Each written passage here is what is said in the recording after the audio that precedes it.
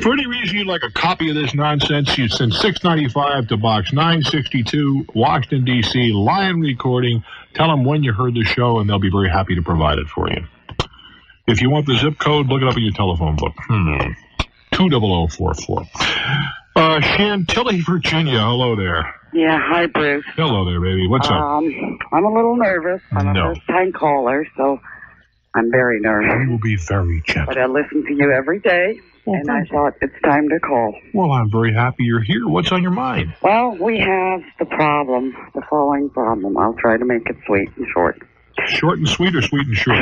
Whichever way. About 2 weeks ago, my son went to school. It's a public college in our vehicle.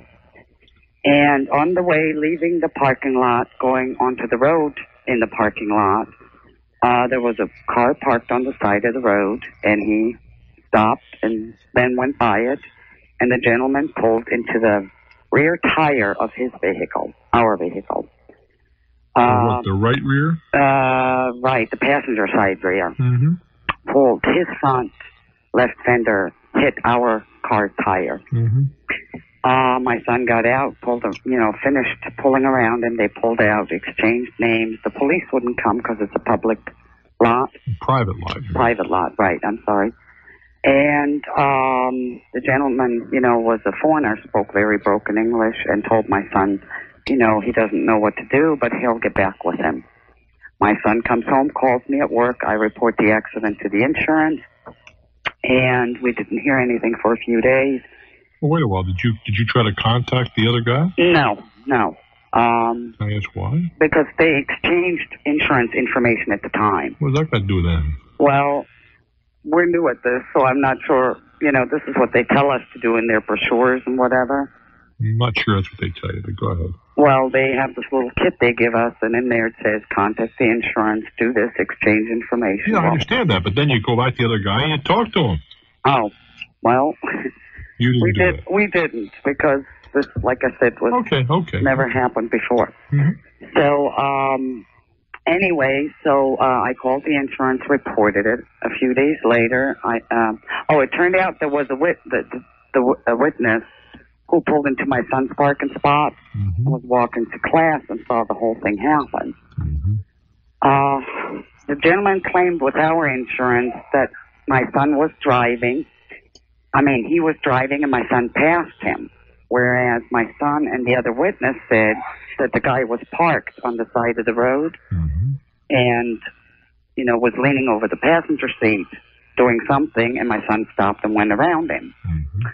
So our insurance found both parties at fault and therefore is not paying anything out. That's called contributory negligence. Right, which I was fighting at the time because from what I understand, calling the police, the other gentleman was pulling into traffic, so he would have been in fault. Well, but I don't want to go into the theory of contributory negligence, but it's weird. But go ahead. Okay, so anyway, now a week later, we have a warrant at our door. A warrant? Well, it's called a warrant. Or is it called a summons? Well, it's called a warrant in debt. This guy is suing. And he's suing us for the maximum and small claims court in Virginia, $4,000. Yeah. Our vehicle, I filed a claim with his insurance, but our vehicle doesn't have any damage, so to speak. Well, so, if you have no damage, then you have nothing to worry about. But I notified his insurance is basically what I did. All right, and you notify your insurance company you're being sued. Right. And they will defend you. That's where I'm a little confused. Well, don't be confused. That's what liability insurance is all about. Because they said now I have to send them the warrant, the summons. Yes, because they have to defend you. Their lawyer will come to court, and I'm not quite sure what is going on. Well, they're going to defend you. You pay an insurance premium, right? Uh-huh. You pay for two things. You pay for if you get in a situation where you are judged to be liable, they got to pay up to the limits of the policy. Uh-huh. They also have to provide you with an adequate defense, which frequently can be more expensive than the judgment. Uh-huh. Well, that's what they're doing. They're saying, send over the paperwork and we'll take care of it. Uh-huh. Well, today I have a notice from the post office saying there's a certified letter from... Well, go pick it up. Pardon? Go get it. Uh-huh. Okay. And not worry about it? What's to worry about? Well, I was just curious because they found both parties at fault. No, they didn't find anybody at fault. Well, contributory. They didn't find anybody at fault or contributory. That was their position. Mm-hmm. So does that mean they come to court and they say, well... No, hold it. Take a deep breath. Okay, I'm trying. Your company denied any liability to the other guy. Correct. He, in turn, is suing you. Correct. Which is perfectly normal. Correct. Your company's going to defend you. Uh-huh. The fact that they denied it doesn't mean that you don't have liability. It just means they say that they don't want to have liability. Okay. If a court of proper jurisdiction disagrees, then they're going to pay. Uh-huh. Perfectly routine. Don't sweat it. Oh, it is? Yes, ma'am. So I don't call a lawyer? Or... No, ma'am. You got a lawyer. Okay. And he's going to be on our side. Well, that's why I'm a little concerned. I hope so. Yes, that's why you pay for insurance. Uh-huh. There's nothing to worry about. Okay. Go out and have a couple fingers of Black Label and have a nice evening. Now, what happens if they find us guilty? They're going to pay. They're going to pay. Your insurance company's going to pay. Uh-huh. Okay. Okay, because $1,000 is a lot of money. I thought it was $4,000. No, $1,000 is the maximum in Virginia you can file for. Virginia's backward like a couple of other states. $1,000 doesn't mean today. But anyway, nothing to worry about. That's your insurance company's going to defend you. Okay. Or pay, one or the other. Okay. I wish you well, dear. I certainly appreciate it. Hang in there, as I said. Have a couple of fingers of good scotch. Maybe it's what you need tonight. Rochester, New York, WHAM. Hello. Yes. Just want to tell you, I'm reading your book right now. It's really good. It's got a lot of good practical information for small business. Thank you very much. And my question is involving small business here. All right. And basically, it's a 3-person company.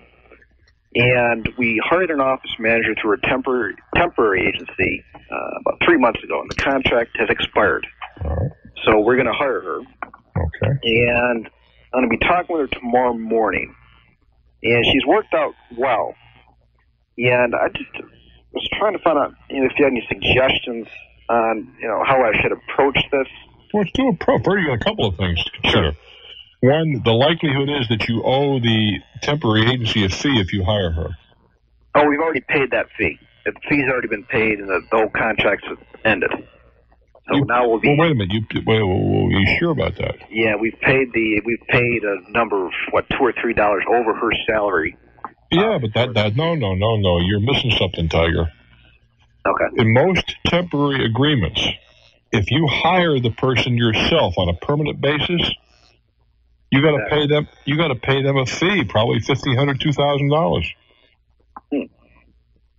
Well, they've already told me that this contract is done. It's done as far as the temporary employment is concerned. Sure. But generally, if you hire a temp, you then have to pay a regular employment agency fee. No, we're not hiring. We're hiring her for our company. We're not going to hire her through that agency anymore. That's what I'm trying to explain to you. That if you hire her, or put it another way, you were introduced to her by the temp agency. Exactly. You paid them an override on her salary. But that is a separate issue. Now that you are offering her a job, check your paperwork. You may owe them as much as a couple of grand. Huh. I thought I checked that out before I even went. And you may be right, but I'd look that one over very thoroughly because that would be customary. Okay. Now, other than that, you're just hiring somebody. You know what you're going to pay her?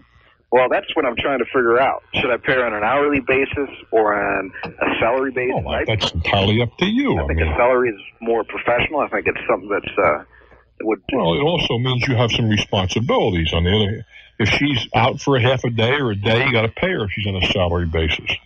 Exactly. If she's on an hourly basis, you do not. Okay, exactly. All right. But on an hourly basis, you got to pay her overtime. On a salary basis, under most conditions, you do not. Mm-hmm.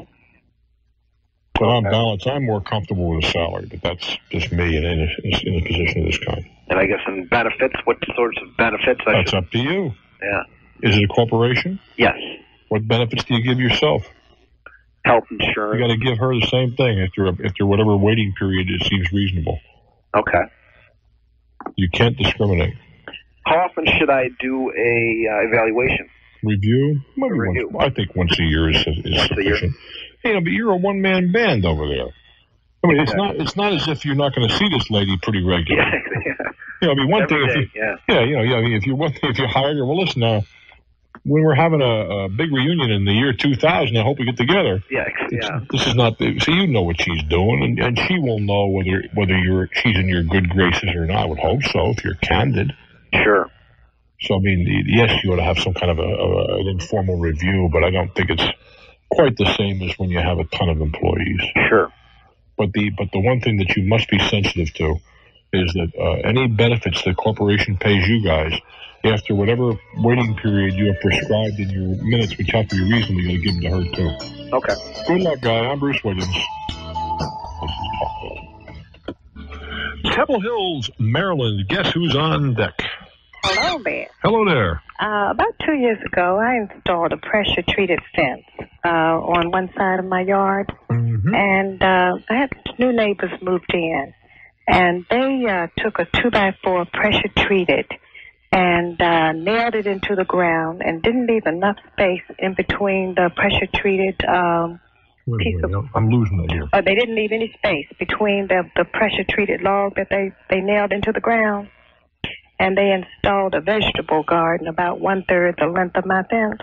On their property? On their property. But they put a tie or something up against your fence? A piece of wood, pressure-treated wood. Yeah. But they didn't leave me enough space to walk around on that side to what? To spray the fence. Maybe wait a while. How far back from the property line did you put the fence?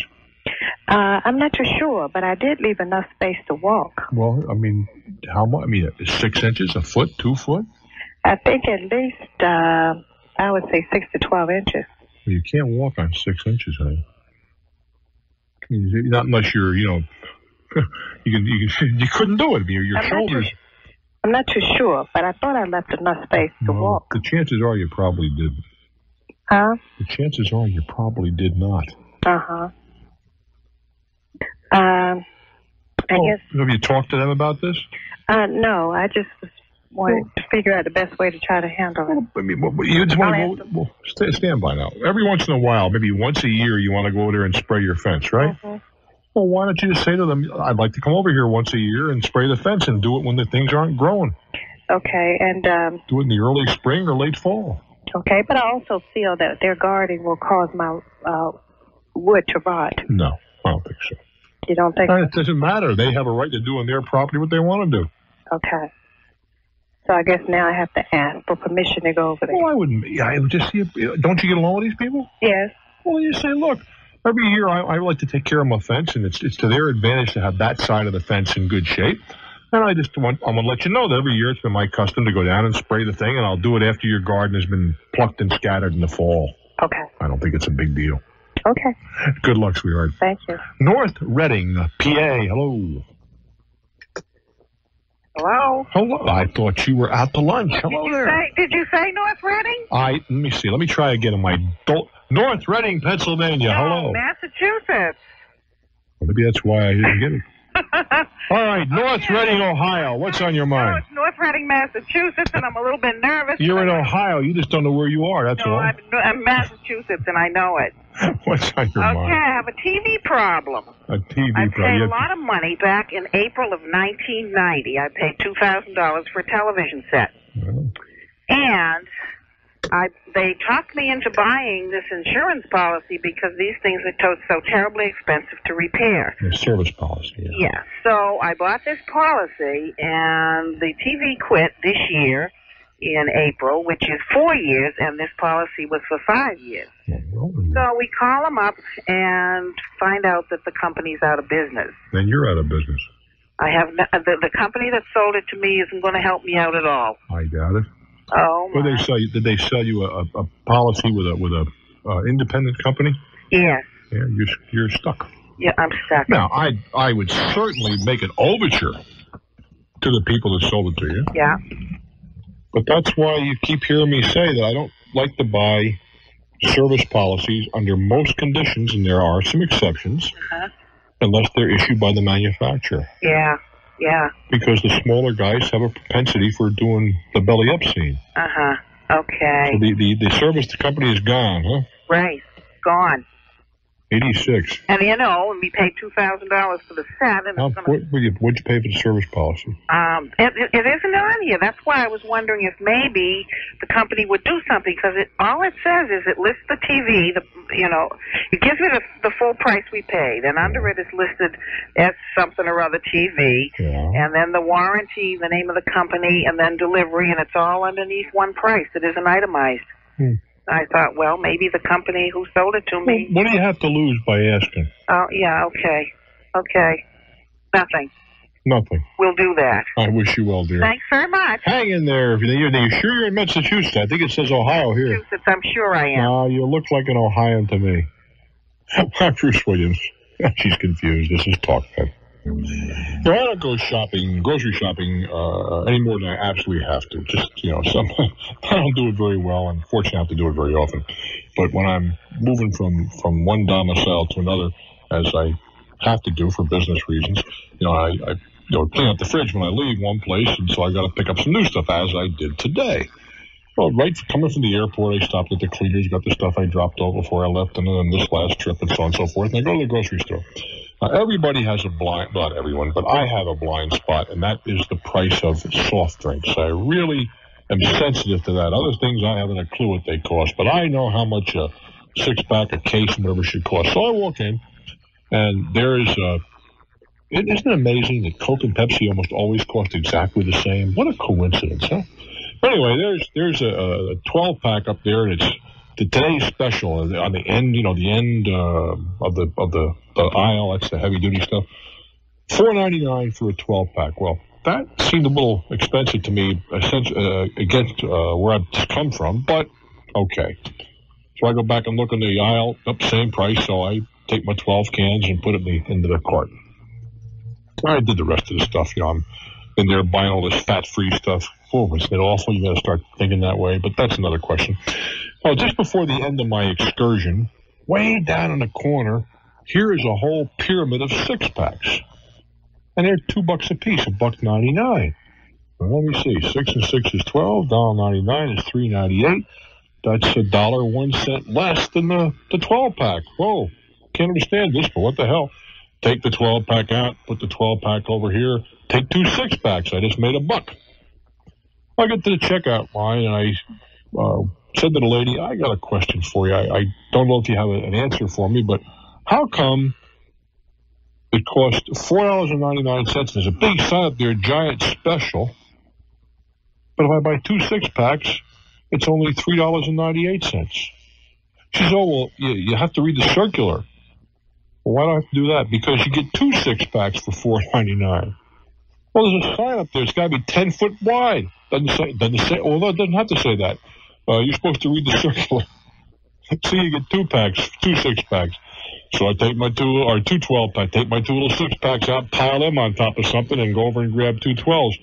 You women have a tough problem with this shopping. How are you supposed to know? You have the Ouija board to let you know that the prices have changed?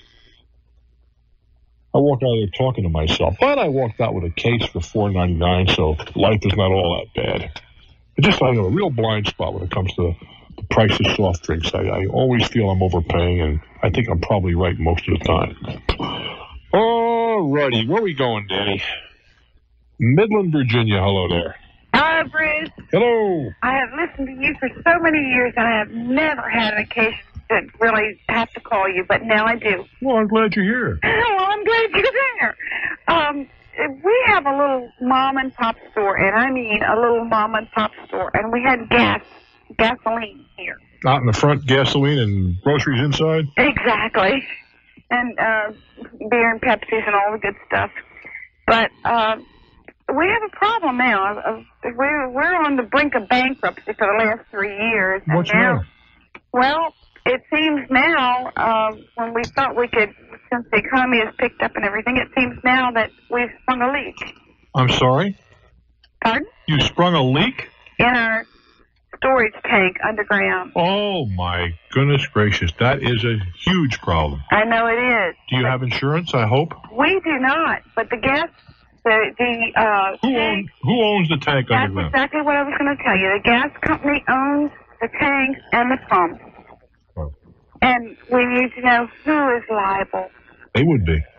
They would be? But let's face it, they're going to go after the environmental agencies are going to go after the guy with the deepest pockets, and that sure isn't you. No, it definitely isn't. But you got to, how bad is the pollution? Well, I don't know. How old are the tanks? I have no idea. We've been here for almost 12 years. And they were there when you got there? They were there, yes. Metal tanks, right? Yes. Surprised that is it a major gasoline company? Yes. I'm surprised they haven't yanked that and put a fiberglass tank in.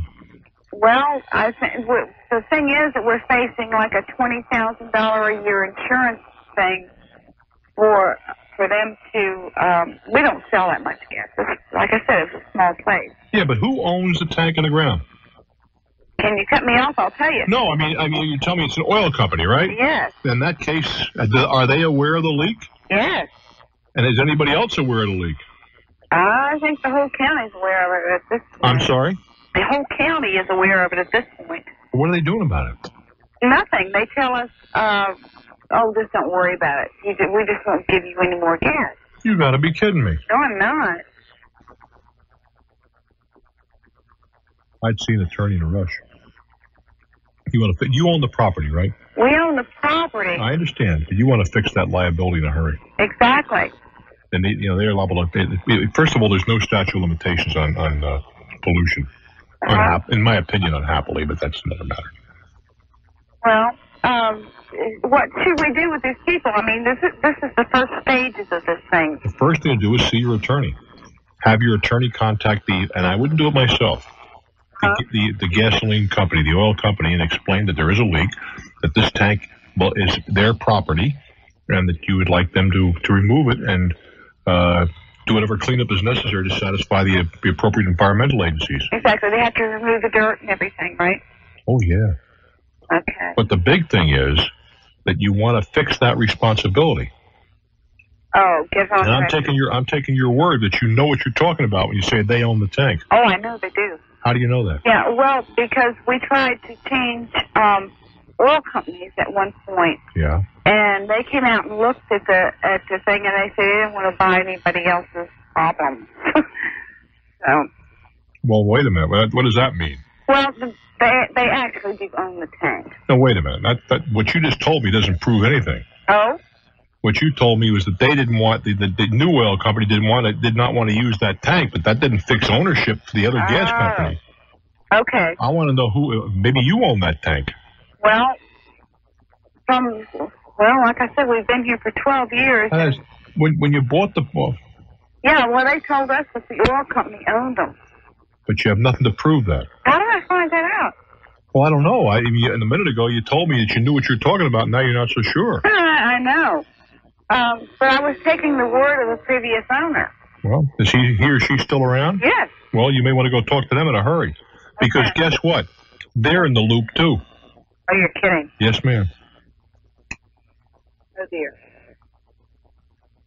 All right, so the first thing I should do is what? I'd go talk to the previous owner and say maybe they know when the tank was put in and by whom. You don't want to start stirring up the county and looking for permits just yet.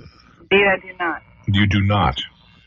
Okay. Then you want to talk to your attorney and see what course he or she wishes to pursue. But don't sit on this, kid, because you can take every nickel you got. Oh, God.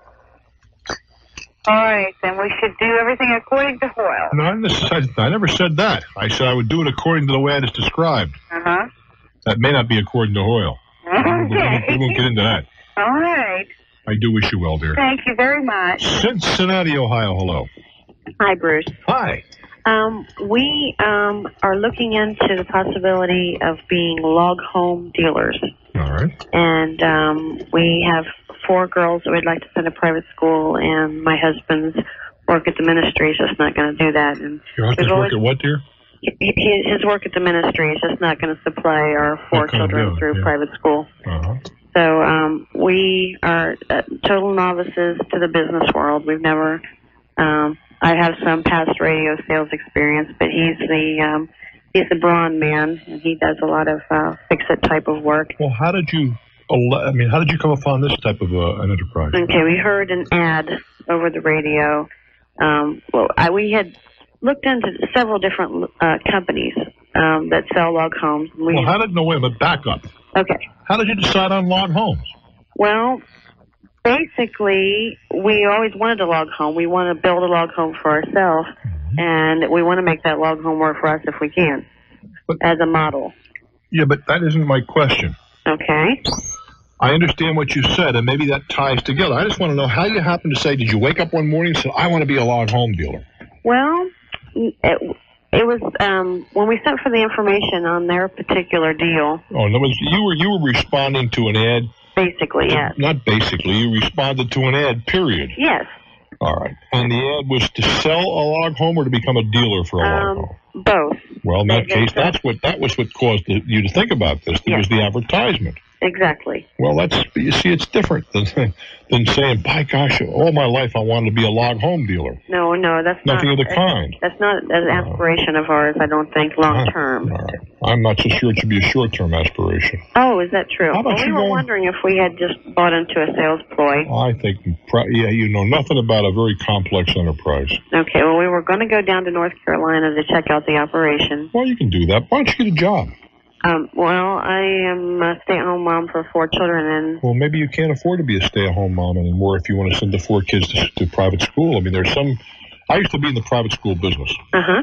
And I can tell you, a lot of mothers went out to work to support that habit. Right. I mean, a lot of people just cannot afford the luxury of being a stay-at-home mom and going to private school. Right. And particularly on a pastor's salary. Yeah, that's true. Well, you may have to make some changes in your either your aspiration for the kids in private school. Yes. Or alternatively, your aspiration of being a stay-at-home mom. Yes. Well, that's true. I mean, you got to there's some give-ups along the way here, sweetheart. Yes, there is.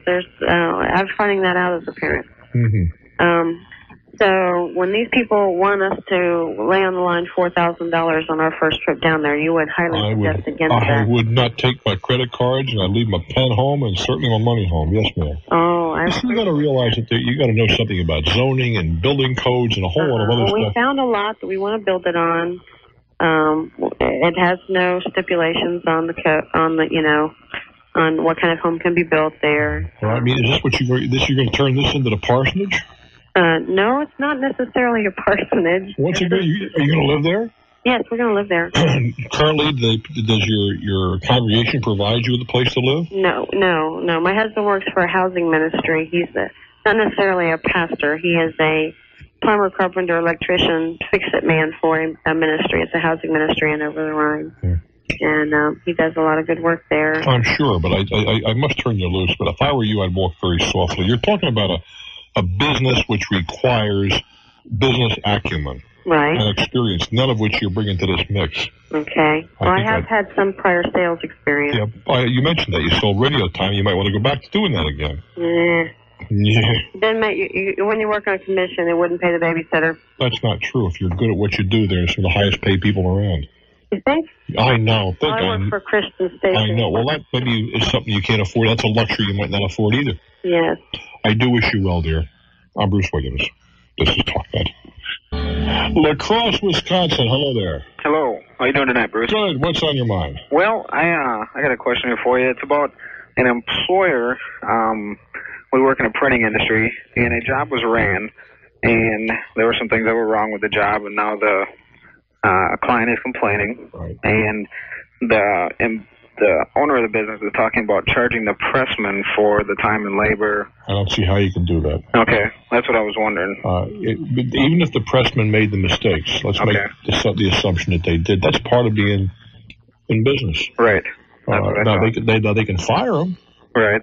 For being incompetent. Nothing wrong with that. Right. I'm not going to tell you it's the most compassionate thing to do. Right.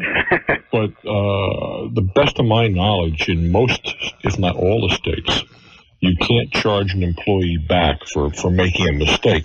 The employee steals, that's a little different matter. Well, yeah. Well, I worked for a bus company, and we had a bonus program, and if we had an accident or something like that, then they took bonus away from us. Well, that's a different matter, because right. a bonus is not a right. It's a privilege. Okay. And I don't have any quarrel with that. Sure, I didn't either. Right? And that may be a real good incentive to keep you from having accidents. Right. Right. But in this instance, how much money's involved? I'm not sure what the final bill is, actually. It's probably a couple $1,000s to the client, though. No, that's absurd. I mean, it's unfortunate. Right. And loss prevention is something that your employer certainly has every right to be concerned with. And you want to hopefully that everybody involved will learn from the experience. And I can understand when a guy may go in and chew a little butt. But as far as getting into your paycheck, I have to believe that is completely improper. Great. Thanks, Bruce. I do wish you well, my friend. Right. Yeah, part of being the boss is eating mistakes. And let me tell you something, lots of ketchup helps. I know it's not easy. That's a given, okay? But then why should it be? But try and do what's right, huh? I'm Bruce Williams.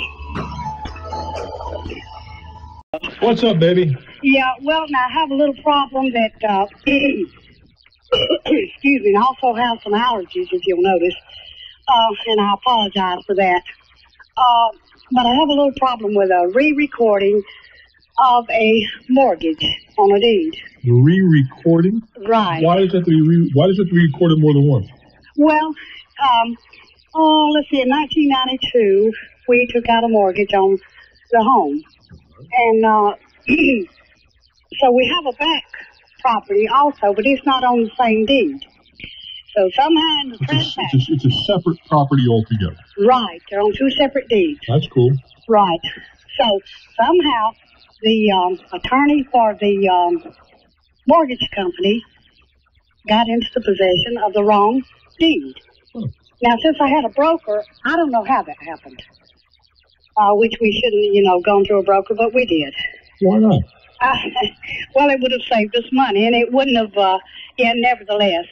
I don't misunderstand me. They have to make a living, too. But anyway, the mortgage company's attorney, got a hold of the wrong deed and recorded the mortgage on that deed. On the wrong property? On the wrong property. Right. Okay.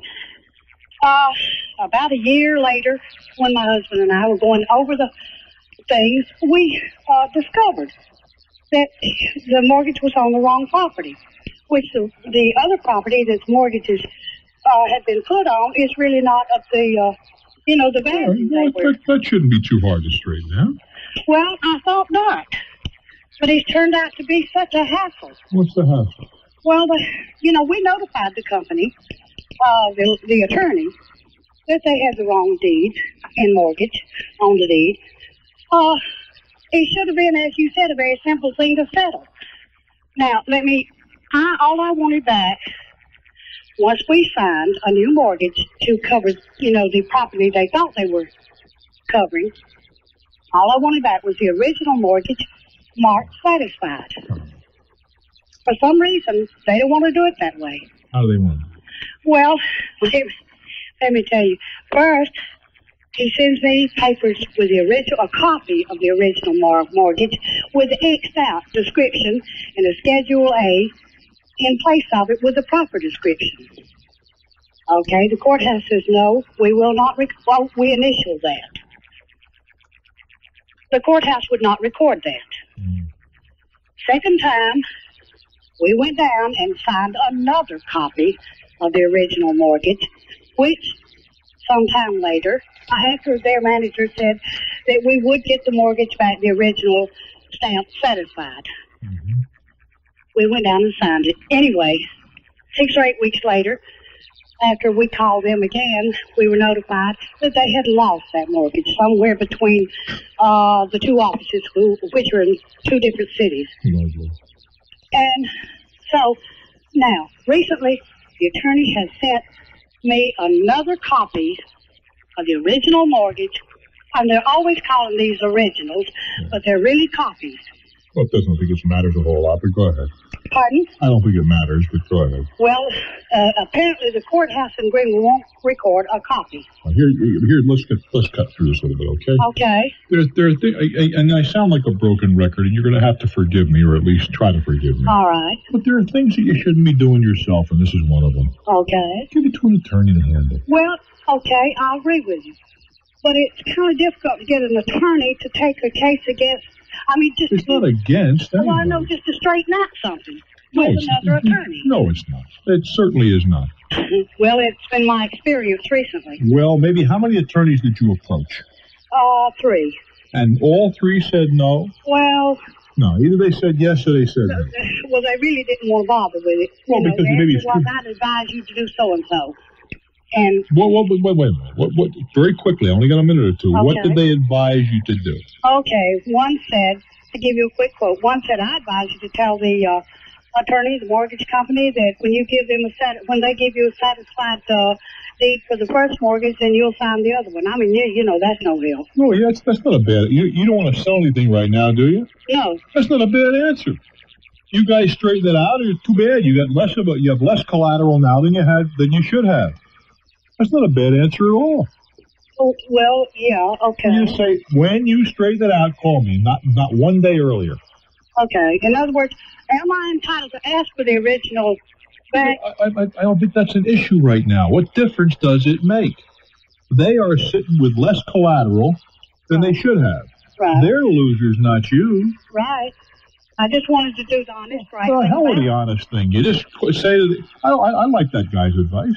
Yeah. If you write them one letter and say, this is the problem, you created it, when you solve it, I will not sign any documents until the entire thing is solved in one shot. Okay. But, do I have a right to ask for the deed back? Yes, ma'am, but I don't understand why you're getting all hyper. I'm not hyper. Yes, you are, because right now you are in a better position than you would have been ordinarily. Right. You got one property free and clear that's worth more than they granted the mortgage for. Right. You could sell it. Right. And they'd be tough. I think you're worried about something. I would just tell them, you straighten it out. I won't sign anything until the entire matter is straightened out, to the satisfaction of my attorney, who you will have to pay. Yes. Oh, they will have to pay? I would tell them that. I won't sign anything. Okay, fine. I wish you well, dear. I'm Bruce Williams. I'm in for Talknet. Winthrop, Massachusetts. Hello there. Hi, Bruce. I have a question about my health insurance payments. I'm unemployed and paying my company, former company, under COBRA. It turns out Let's explain what that means. Well, COBRA, I can continue the life insurance coverage, the health insurance coverage for a year and a half. For 18 months. Right. When you leave a lot of people may not know that. That's the reason I'm Oh, I see. That's for other folks, not for you.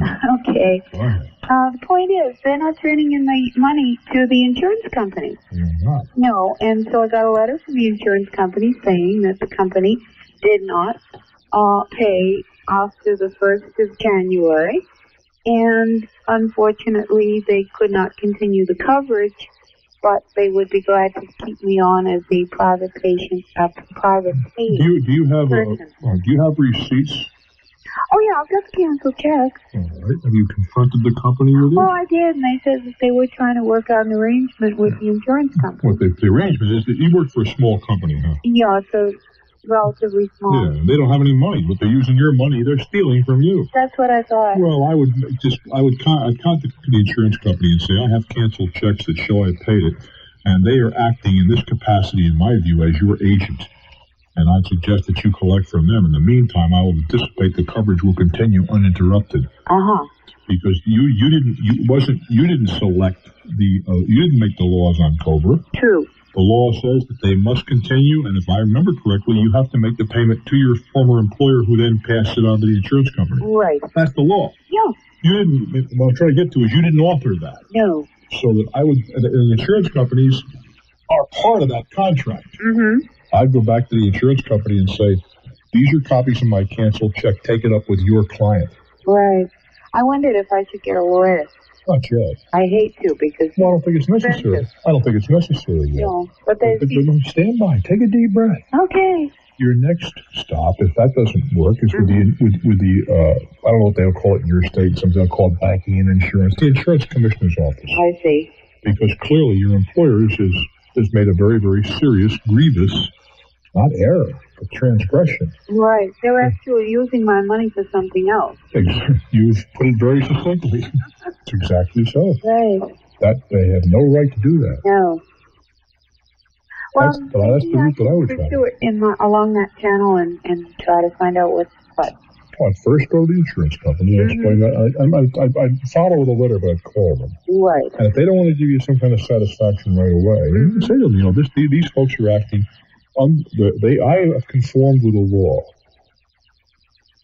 and they are acting in this is what you're saying, in your opinion, as your agent, and you're responsible for the actions of your agent. Now, I don't mean insurance agent, but agent in a broad sense. And I think at the same time, tomorrow morning I'd be on the horn with the insurance commissioner's office. Really? Yeah, I think, it's awfully discouraging. Well, forget the discouraging. If you had a major claim, I could see everybody running for cover. Right. So I think I'd call the insurance agent, the insurance commissioner's office tomorrow morning as well. Very good. Thank you so much, Bruce. I wish you well, sweetheart. Well, these companies pay fast and loose with their employees' money. Something wrong with that. I mean, you got to steal someplace else. Waterville, Michigan. Hello. Hi, Bruce. Hi. I got a little question for you. Yes, sir. I had an ex-girlfriend of mine who, at the time, was my girlfriend and co-signed on a loan for a vehicle for me. It was about $5,200. We've since broken up, and she's out trying to get a mortgage on a house. And the mortgage company that she's trying to get the loan from has said that the loan that she co-signed with me on is part of her monthly debt. That's absolutely true. Okay. She wrote me a letter and it was requested that I attempt to get the loan in my own name by myself, which I have, and my credit being bad. She's stuck. Is there anything she can legally do to me? No. There isn't. No, I don't think you dragged her kicking and screaming with a gun to her head to sign those papers, No, that did you? was her suggestion, actually. All right. Well, it doesn't matter whose suggestion. The fact is that she signed it gratuitously as a consenting adult, and she stuck with it till you pay her off. Yeah, they told me after 12 months of payment that I'd be able to get it in her name. That may be, but she's stuck with it. There's nothing she can do, nothing to you. You're perfectly safe. Fantastic. I wish you well, kid. Thank you very much. Hey, we're going to be here tonight from 10 p.m. right through 3 a.m. taking your calls at 800-743-8000. I do hope you join me. Who's me? I'm Bruce Williams. This is Talknet. Hey, Buffalo, let me remind you, we're going to be here tonight. Yeah, from 10 p.m. to 3 a.m. I hope you and some of your friends will give us a call. What's on your mind? Hi, Bruce. I enjoy your program very much. Well, thank you, Guy. And we run a dance here in town, and we belong to Broadcast Music Incorporated. BMI. And ASCAP. And ASCAP. Now, I know that we have to belong to it, but I've asked to have a list of songs. They can't give you one. Well, the thing is this: why do I have to belong to two of them if we're not playing both all their songs? Well, because you're gonna play. There's no way if you play very much music, you're not gonna play both. You're gonna hit stuff that belongs to them both. These guys have got a monopoly, and there's very little you can do about it. And there's a couple of other companies around besides the two you got. Who are they? Are you worried? I am not familiar with the name. There's one that does essentially religious music. And you may hit one of those, too. No, we're strictly in the ballroom. Well, but you still may hit a song that they have under their umbrella is what I'm trying to get. I see. But I don't know where you're going to get that information. But if you play very much music, you're going to hit both BMI and ASCAP control stuff. So there's no way of getting away from it then? No. I don't agree with the whole concept of ASCAP and BMI. Personally, I think it's a fraud. But that's a personal opinion. The idea that the performer ought to get paid twice when he produces it and get a residual every time it's played someplace, I think that's absurd. I mean, the same performers that are getting residuals from guys like you and radio stations and whatever would send their wife or girlfriend down to the program director when they got a brand new release they want to get played. They kill to get it on the air because if it doesn't get on the air, nobody's ever going to buy it. Nobody's ever going to hear about it. I see. And yet, once it becomes popular, hey, you're making money off of me and we want to get paid. I think the whole concept is absolutely specious, but then that's my opinion. Always will be. But it's one that's not shared obviously by people in the music business. So there's no way that we can get it at all? A list? Yes. I doubt it. Have you requested one from them? Yeah, I've requested one, but... What do they say? They tell you there's too many to list. That's the problem. And that's a hell of a system. With too many to list, but you can't play our stuff unless you pay us. Right. The whole system. They threaten to take you to court. Oh, they will. It's not an idle threat. They will take you to court. They have a lot of junior grade birdmen, little young attorneys that are getting paid not a whole lot of money. They'll take you to court. Okay, then thank you very much. You're stuck with it. The system, in my opinion, in this case, is extremely deficient. Morgantown, West Virginia. Hello there. Good evening, Bruce. How are you today? I am well, thank you. I thought I'd check in. I'm a soon-to-be college graduate, and I'm pursuing a career in advertising. Getting ready to write this cover letter, and I thought I'd check in with the old master. What are we covering? I would like to write a cover letter to go with my resume, and I need to just check in with you, and I've heard you say it before, heard your commercial, going to hang up after this and order one of those fine kits. Okay. But, Bruce, could you run through with me one more time? What do you like? I know you like double-spaced. Well, first of all, I don't like resumes. Let's start with that. I agree. It's a solicited resume. Unless it's been specifically requested, then the resume ought to be brief. Brevity is the key to some kind of success. But the letter, whether it's a direct letter or a cover letter, cover meaning some other enclosure, it ought to make me believe, whether it's true or whether it isn't, that you really know who I am and you really want to work with or for me. Not that you want to work to get a job. Right. I mean, I know you want to get a job because you got to eat and make car payments. I don't care about that. You are not my concern. I am my concern.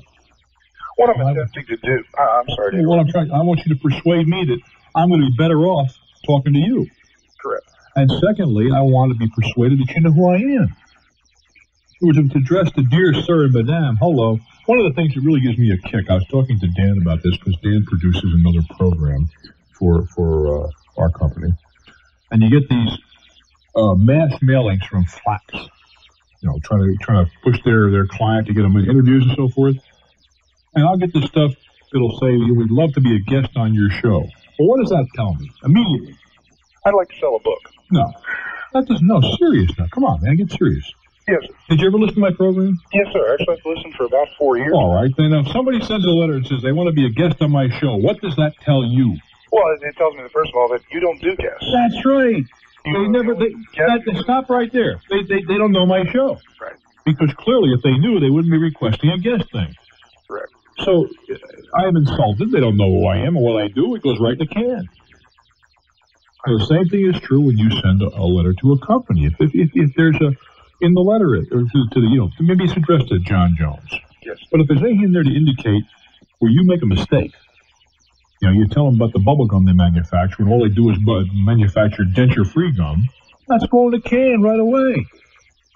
You got to do your homework, is what I'm trying to tell you. Yes, sir. And you got to persuade them that, by golly, this guy is going to look smart, or he's going to be more productive, or he's going to get a bigger bonus next year by talking to you. That's what we're looking at.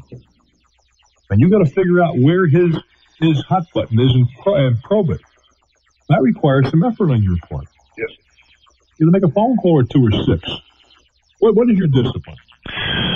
Advertising is there's the School of Journalism, and I'm looking at retail advertising specifically. You want to work for an agency, or do you want to work for? I'd eventually like to work for an agency. I don't think I'm ready right now. I'd probably like to start with a newspaper or organization like that, and get some experience. Mm-hmm. Well, a newspaper in what capacity? As an account exec? Yes, sir. Oh, that should be a cinch. Those kind of jobs are not hard to find. And they're harder to keep if you don't. That's right. You got to put the door. Well, that's right. Which is as it should be. I think so. Salesmen are very difficult to under or overpay because they get paid strictly on what they produce. Yes. I know you own some radio stations, so I'm sure you have intimate experience with that. Well, I don't have much to do with that. Be candid with you anymore. The folks that work for us or with us do that. But I'm involved in more than one enterprise. And from time to time, I do get involved in the hiring process. And the first thing I'm looking at is, do they know who the hell I am or what I do? Let's take it down to the radio business, all right? All right. If, I don't do it anymore, unfortunately, but if I were choosing a staff member to work with me on the company end, right? Yes. Now, you're 22 years old, something like that? Yes, sir. About 25, actually. Oh, okay. What's your first name? Bill. Bill walks into my office and you want to work with me on my show, right? Right. I'm going to ask you one question, Bill. If you get the answer, you and I may have it work together. If you don't have the answer, you're history. What do you suppose that question would be, Bill? Who are the top 10 radio... Oh, you've been listening. Thank you, sir. You've been listening. That's exactly right. That's my question. Pardon? Would you like names? That's what I want. I'd want names. Yes. And what they do, because that means you're interested in our enterprise. You're absolutely right. You listen to my program. You heard me say that before, you rascal. Yes, sir. That's okay. That's good. You see, you filed that away. And that's good. That says a lot for you. But you understand why I would ask that question?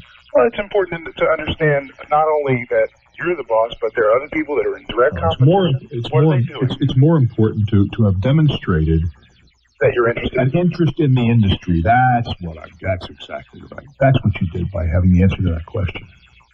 Now, if you're going to talk about this newspaper you're going to apply to, right? Yes, sir. You most certainly want to know the name of every single weekly, shopping center news, daily, whatever, in that area. And you want to know what they reach, who they reach. And you want to know who they're selling to.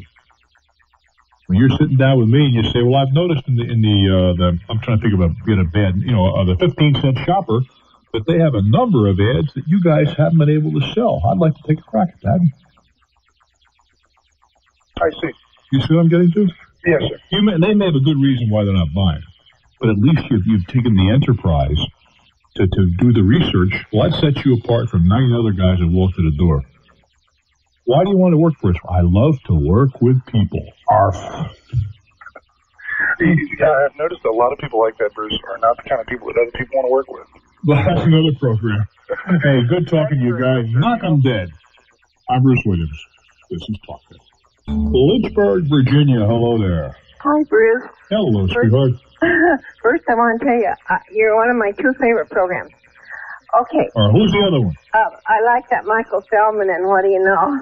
I really like that. That would be a local program, I think, huh? I don't know. It comes from Wisconsin College, somewhere there. Okay. I'm afraid I don't know Mr. Feldman. Go ahead. Okay. I'm writing a book. I have 1,400 letters, and my husband's from World War II. And I'm writing a book of surviving those 4.5 years, daily on all the things you go through. Anyway, I did what you said. I sent to the Library of Congress for the copyright forms. Then I got the Writer's Market book. But the Writer's Market book says it really isn't necessary to have a copyright. Well, for $20, does it really matter? No, it doesn't, except that What does the writer's book say? That you are the author and you I don't know. It's a reference book at the library. Yeah. That you're that you own it automatically and all that sort of thing. But a copyright is public notice of that. Okay. So do it anyway. Well, I don't think it matters a whole lot in this instance. You're writing a book about your being a wife during World War II, huh? A wife and a husband and raising a child and staying in love and getting mad and making up and all the things I have daily report. I can tell you when Sinatra's saying something on such and such a date. And I don't know. It probably won't go anywhere, but it's worth a try. It might be fun. And I'm retyping it now to the format that the Writer's Market wants, So I don't know. Well, wait a minute now. Wait. What do you mean the format they want? What is that all about? Well, they tell you, how they want it. Are you paying them any money? Oh, no, I'm typing it myself. No. Are you paying this organization or anybody any money? No. Don't. Don't.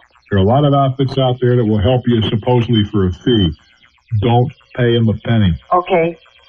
What they're it's called the vanity, or in this case, the vanity press. Oh, okay. And no. Okay. And then, I say the Writer's Market more or less said that. Okay, well, I don't know anything about Writer's Market. I'm just telling you as a general rule. I thought I heard that on your If somebody wants some money from you to help you publish your book, the answer is no. Absolutely no. Absolutely. I do wish you well, sweetheart. Could I ask you one more question? Sure. All right, now in the book, I don't refer to names. I use Buddy or, I do name like the Palladium and the Coconut Grove and places that we went. But I don't name names. Now, is that okay? That's okay. Okay, and I just love your program. Thank you very much. Enjoy, my dear. To Rochester, WHAM country. Hello there. Bruce, what an honor. Well, thank you very much. Yes, sir. Long-time listener, first-time caller. Yes, sir. But I want to discuss something you tweaked me on the other night a little bit. Which was? Deeding back property while the home is under construction. Yeah, well, not deeding back. Selling is the word.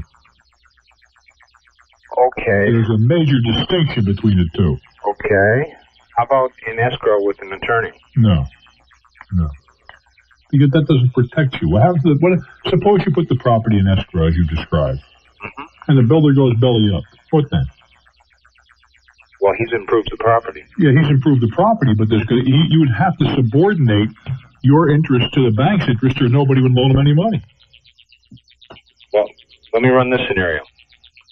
Own the property free and clear. Yeah. In lieu of sizable down payment. Yeah. Contract for a $200,000 house. Yeah.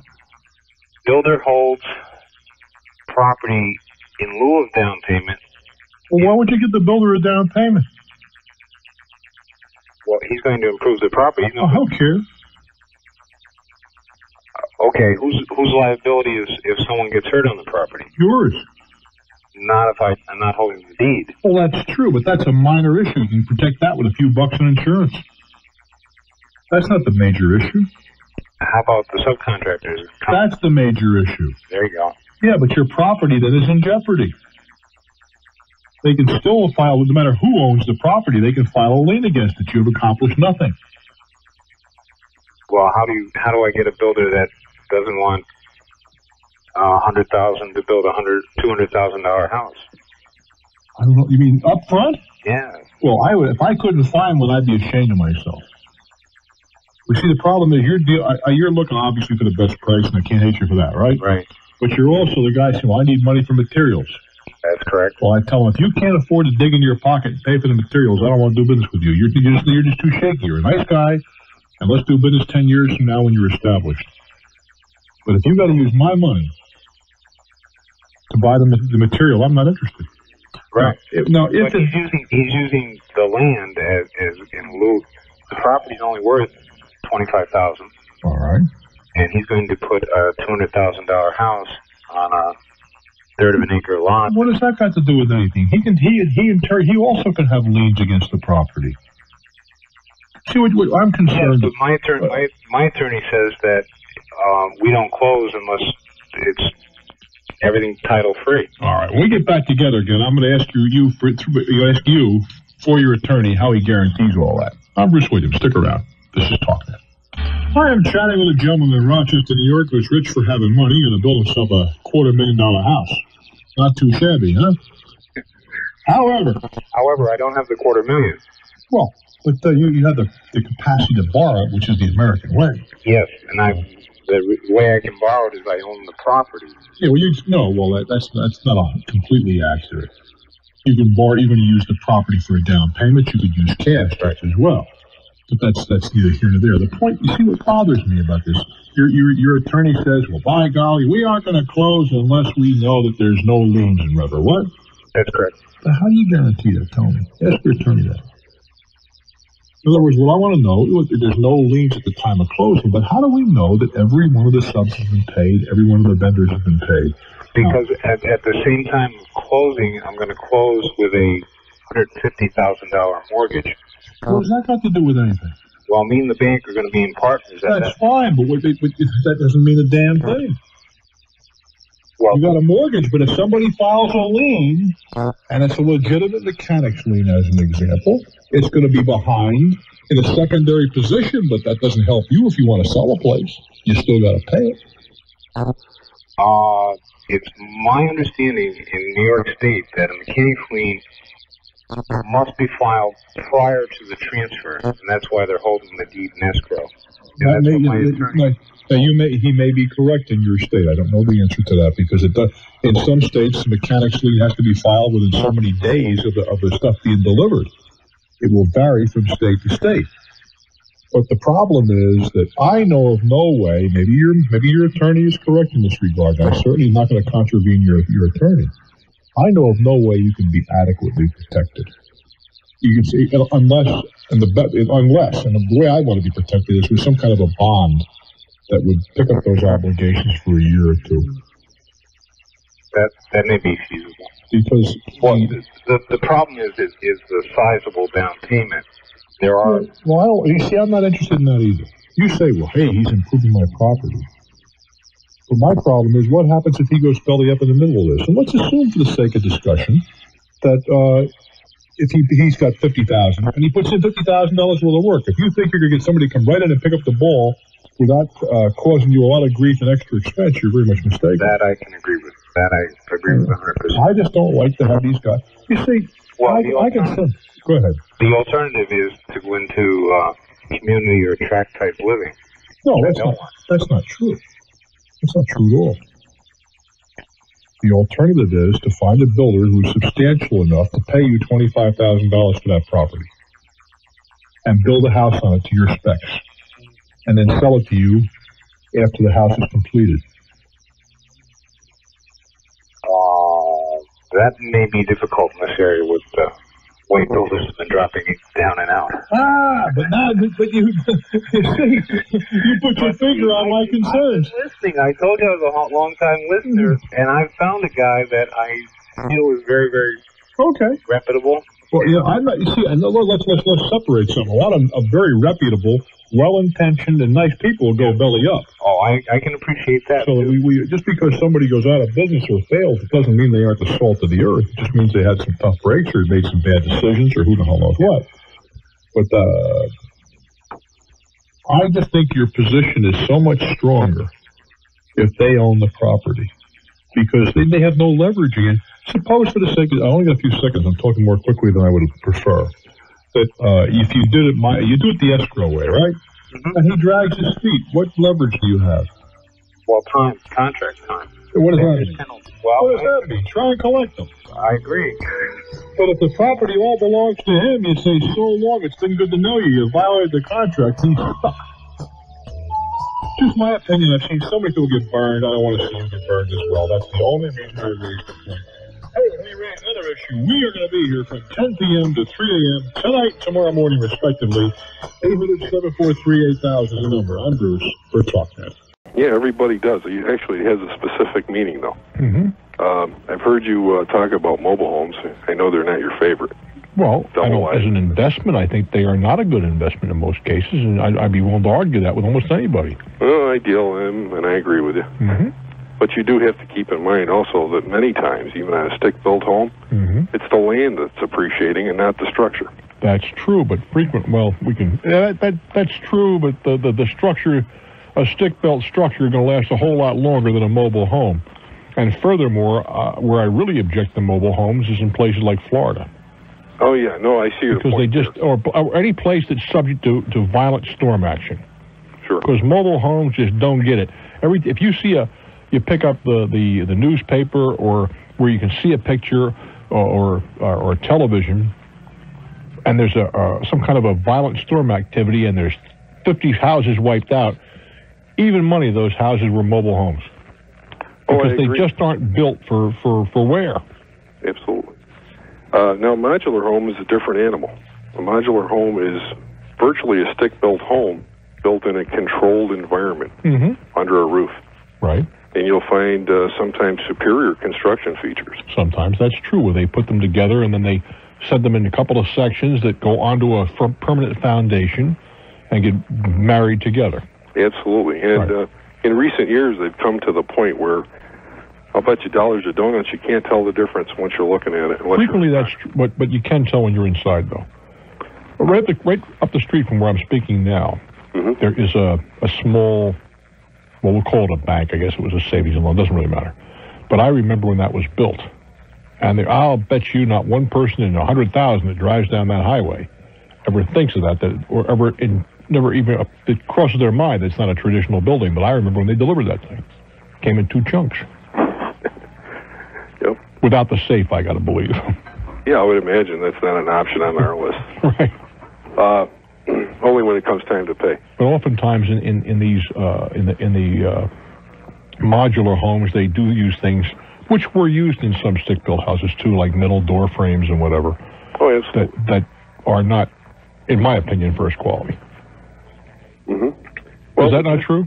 Well, it's true. However, the features, actually, you know how I can tell that the supplies come from the same companies, whether it be the famous window company we all know about, so forth and so on. And kiln-dried lumber is, no matter where you buy it. It's kiln-dried lumber and Anderson Windows are Anderson Windows, which you're referring to, I'm sure. Go ahead. I just want to watch the brand names here. No, I said Anderson because that's the brand that most people think of when they think of windows. Sure, and those are available through me or any other dealer. Sure. Now, the gist of my question is, here I am outside of Rochester in Canandaigua, which is in... I know where it is. Okay. It's in the cold area where the sun shines 50 days a year. Yeah, well, we've been lucky. But if you're lucky, yeah. And I'm struggling, and because some large corporations have been laying off. Like Kodak. Exactly.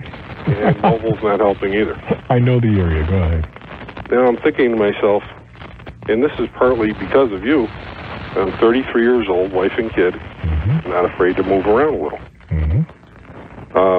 I found kind of a niche market in Long Island over the summer. I went down there 6 or 8 times. And the cost of construction is so high down there, I think I can basically compete. Why is the construction costs, or why are construction costs higher in Long Island than they are in Rochester?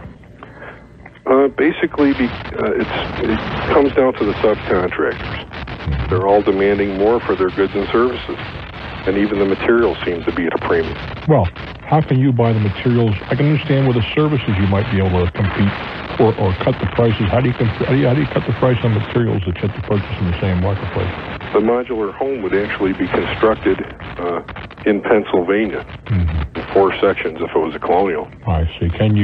How about the building codes where you were thinking about going? Do they allow it? Because some places do not. Yeah, actually, the building inspector I talked to down there had toured one of the plants that I'm a dealer for. Is that right? Yeah, and he was impressed. Okay, we only got about 35 seconds here. Where are we going with all this? I was going to try to open an office down there and build some homes, but I'm 350 miles north. Well, why don't you go down there and leave your wife where she is? For long periods of time, sir? So what? Well, guys who are in the Navy go out for 6 months and don't think much about it. Well, that's true. It's kind of hard on your marriage and your family. Well, I don't know if that's true. First of all, Long Island to Rochester is about a 50-minute airplane ride, and Continental has lots of stuff coming out of Newark. Yep. So I don't see that's a hardship. I really don't. Would you have a tendency to find a niche market down there or in Florida? I hear all these. I'd find a niche market wherever I could. Obviously, the difference in Florida, among other things, is climate. Yeah. And that's it was a big thing for me. That's why I'm a Floridian. I love that warm weather. But there's builders by the troves down there. That's another question. But you asked me. Yeah. At 33, I'd probably go where the money was. Where do you think it is, Bruce? Well, I can't tell you that. I cannot tell you. I think I can make money anywhere. What do you think? I'm not egotistical. I can make money any place. Well, I admire you for that. Well, sometimes I've been right. Sometimes I've been dead wrong. I got to turn you loose, guy. But I would go where you're. But I certainly wouldn't move my wife and kids on a whim. I have no problem with commuting. Businessmen are away all week long on business trips. What difference does it make? That's part of business. I'm Bruce Williams. This is Talknet. Columbia, South Carolina. Hello there. Hey, how you doing? I'm doing very nicely, thank you. What's on your mind? I was hired for a newspaper position, and position? What does that mean? As a photographer. Okay. I was told if I purchased my own equipment that they would pay for all repairs. Are you on a cellular phone? No, sir. It's just a bad connection, I was told. Okay, go ahead. And I'm having a problem now. I had a repair, and they're giving me a problem about paying it. I was wondering if I had any recourse without having anything in writing. Well, are you on the payroll? Yes, sir. How much is it going to cost to have the camera fixed?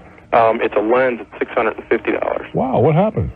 It just, the main part inside broke out on it, and it was beyond warranty. And the company that I sent it to, the manufacturer, that is the repair bill. Well, when you talk to the company, what do they say? You're meaning the paper that you're employed with. They, first they said they weren't going to pay anything. I mean, I'm carrying around quite a substantial amount of equipment here. It would seem so. How much? Probably about $10,000. Is that right? And does it take that much to be KC Crime photographer here? Well, I mean, the lens that was broken was a rather large lens used for sports. That is, it's a $4,000 lens. A $4,000 lens? Yeah. For still photography? Oof. Is that really necessary? Yeah. Why? pictures in a newspaper at very best are well, I mean, for sports, you have to be able to see beyond where you would normally with just your basic equipment. It's just a long focal length lens. Okay. And first they said they wouldn't pay anything, and now they're offering less than half. And I mean, I'm just... You like your job? I like what I do. I don't like how I'm being treated. Well, what do you mean being treated? On this issue or other things? Well, this, among other things. I was also told that after 3 months I would be given a raise. And when I mentioned this to my supervisor, he said, "Do you have that in writing?" Huh. And what'd you say? I mean, I did not come here thinking that I'd have to get everything in writing, and I'm sure if I asked for it in writing, they wouldn't give me the job. Well, without regard to that, your answer could be, I'm sure I'm dealing with honorable people. Why would it be necessary to put it in writing? Right. That's what I would have said. And they didn't give you the raise, huh? No. What are your job prospects elsewhere? I've been looking, and it's a very tight market right now. And keep your mouth shut, take the half. That's what I kind of figured. Now, that doesn't mean I wouldn't be looking, because it would appear... Yeah, I understand. It would appear that you're dealing with some people who are, should we be charitable and say less than honorable? Mm-hmm. But in the meantime, why cut off your nose? Right. But I'd be out there looking, but I'd take the half and swallow hard. Okay. Thank you very much. Good luck, guy. Goodbye. Well, we go from South Carolina, we're going north to North Carolina. Fayetteville, hello there. Fayetteville, are you there? Every time I give a soliloquy, they go away. Cincinnati, are you there? Hello? Hello there.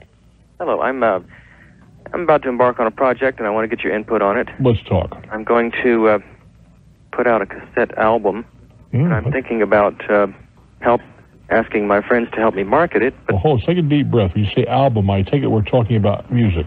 Yes. Because there are other kinds of albums. Okay, and this is your own music? Yes, totally original. You're performing? Yes. All right. Now, getting the cassette made is the easiest part of this equation, clearly. Right. Now what? Now you got a cellar full of cassettes. What next? Well, I'm only starting with 50. I'm starting out very small. Well, the first one's the one that cost you the money. The rest of them are cheap. Yeah. The first one, it cost you how much? I think I'm going to probably get into these for under $2 a piece, not including my labor from... $100? Yeah, I don't... Including the master? Okay, well, the master... I was talking duplication cost. Duplication shouldn't cost you more than 50 cents. Okay. But the master, what'd that cost? I'm thinking, I've got a DAT machine. I own a recording studio, so I'm going to be able to produce it myself. I haven't analyzed it. You own a studio? Yes, A real legitimate music studio? A small one, but I love music, and I've been involved with it all my life. But basically what I'm calling about, I wanted to get an agreement together to ask other people to help me market this product, and what would make it worth their while to do so. I'm thinking about possibly, selling a minimum of 10 tapes and getting a certain percentage. All right, fine. And what kind of agreement would that be called? You mean a written agreement? Yeah. What for? Okay. What for? You give them the tapes, they sell them, they get a PC. Okay. I don't think it's necessary to have a written agreement for that. That's fine. I assume that if it's your own material, you don't have to worry about ASCAP or any of those guys, right? There's no licensing fees involved. I further assume that you've copyrighted your music. That's an easy thing to do. Yeah. And beyond that, here they are. Whatever the sale price is, you get half or whatever the PC is. I don't think it's at all necessary to have a contract. That's fine. I'd rather not have to go through the hassle. I see no reason for it. I'm going to, put an 800 number on it and so forth. Good. Make a ton, kid. We'll do the best we can. Our telephone number 800-743-8000, 800-743-8000, which is good right now as we speak, and we have an open line. Or, alternatively, between 10 p.m. and 3 a.m. Eastern Time, Dan and I'll be here. Dan having his little glass of wine and French bread. And me, I'll be chatting with you. Look forward to seeing you then on Bruce Wiggins. This is Talknet. Yeah, Danny and I will be here tonight taking your calls at 800-743-8000 from 10 p. to 3 a.m. Eastern Time. Savannah, Georgia, welcome to my world. Hello, Bruce. How are you doing? I'm just fine. You, sir, are the guru of good sense. Well, thank you very much. Listen, I have a problem with an auto mechanic. Mm-hmm. I took my car to him back in May of this year, and wanted to have it fixed, and he fixed it. Mm-hmm. Well, lo and behold, it broke down a second time. Same malady? Same problem. Mm-hmm. And then a third time, same problem. Can you tell me what this problem was? Yeah, it was a starter and alternator problem. Well, can you be a little more specific? Yes, sir. It was shorting out the system. What was... I'm not an electrician, so I don't know a lot about what was shorting out this? You said a starter and an alternator. Right. He had the starter. He was working on the starter, and he was working on the alternator. And how in the world are the two? It's an electrical system in a VW Fox, and it just didn't work very well. And the car was losing its charge continuously. What would I have to do with the starter, except maybe a solenoid was shorted? I don't know what it was. Anyway, he said he finally found the short after the third try. And I paid him $125. Well, he said... Altogether? Yes, sir. All right. Did he replace his starter? Yes, he rebuilt it. Well, same thing. Okay. Well, then he told me to come get it. I said, okay. I drove down there to get it, and the car wasn't ready. It was still broke.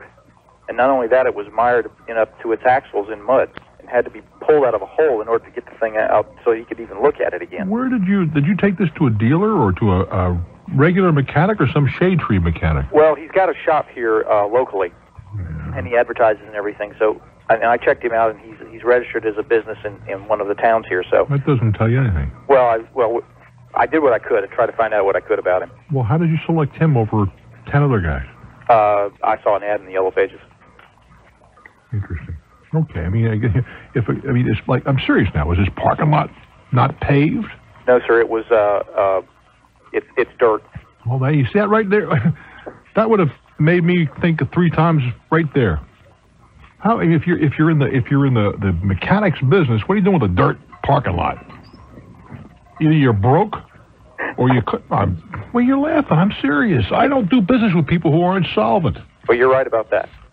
You're absolutely or I try to find out they're solvent. Now, granted, trappings are not necessarily a good indicator. But anyway, the guy can have an expensive suit and be broke. Yeah. But there's more chances that the guy has a threadbare suit that he's broke. That's true. Well, I dealt with this guy as best I could, and the short of it was I had to have the car towed off and taken to another mechanic. Mm-hmm. And it cost me $50 to do that. Grand total, $175. I'm out. And I'd like to try to get my money back. Well, wait a minute. How about the repairs? Have you had your car repaired? Yes, I have. And what'd that cost you? $350. What was wrong with it? He said he rebuilt the starter and the restarter and checked out the alternator and made sure that the shorts were indeed gone, and they are. And the car's running and it's fine. That seems like an awful lot of money for a rebuilt starter. Yeah, well, this guy came recommended to me. Without regard to that, it still seems like a lot of money for a rebuilt starter. But boy. It makes it kind of tough when you can do things in business, but you have no idea what mechanics, how to work on a car or anything. How old are you? 32. Yeah, you're kind of a symbol of your generation. You really are. Yeah, I tell you, it's frustrating, Bruce. It really is. My generation, the kid, you just knew about cars. You just knew about these things. I mean, you started when you were 14 and you learned. And I see so many people of your generation don't know enough to put water in a battery. I say, well, I'm not a mechanic. Well, I can do more than that. I'm serious. I don't mean this. I'm not criticizing you. I'm thinking a general observation. Well, you're right. A generational observation. You're right. My wife even suggested later on that I go to the local technical school and take a course on how to fix it. Right. Well, now it could be argued with some justification that the complexity of today's cars is not even to be compared to the simplicity of a generation ago. That's true. The carburetor versus fuel injection, electronic ignition versus a very simple ignition, those sort of things.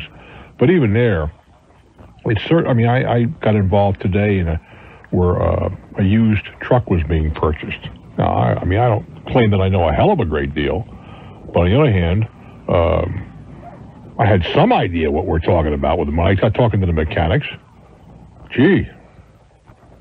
Anyhow, you want to get your money back, the likelihood is you're going to have to play the small claims court game. But I heard you say the other night, a couple of weeks 70% of the claims are not collected. You got it. Yeah, and that I can't change that. Okay. The thing is, be in the 30%. Okay. How'd you pay this guy originally? Cash. He wrote me a receipt, and I have the receipt. Why? Because he doesn't take checks or anything. Why? Wouldn't that make you nervous too?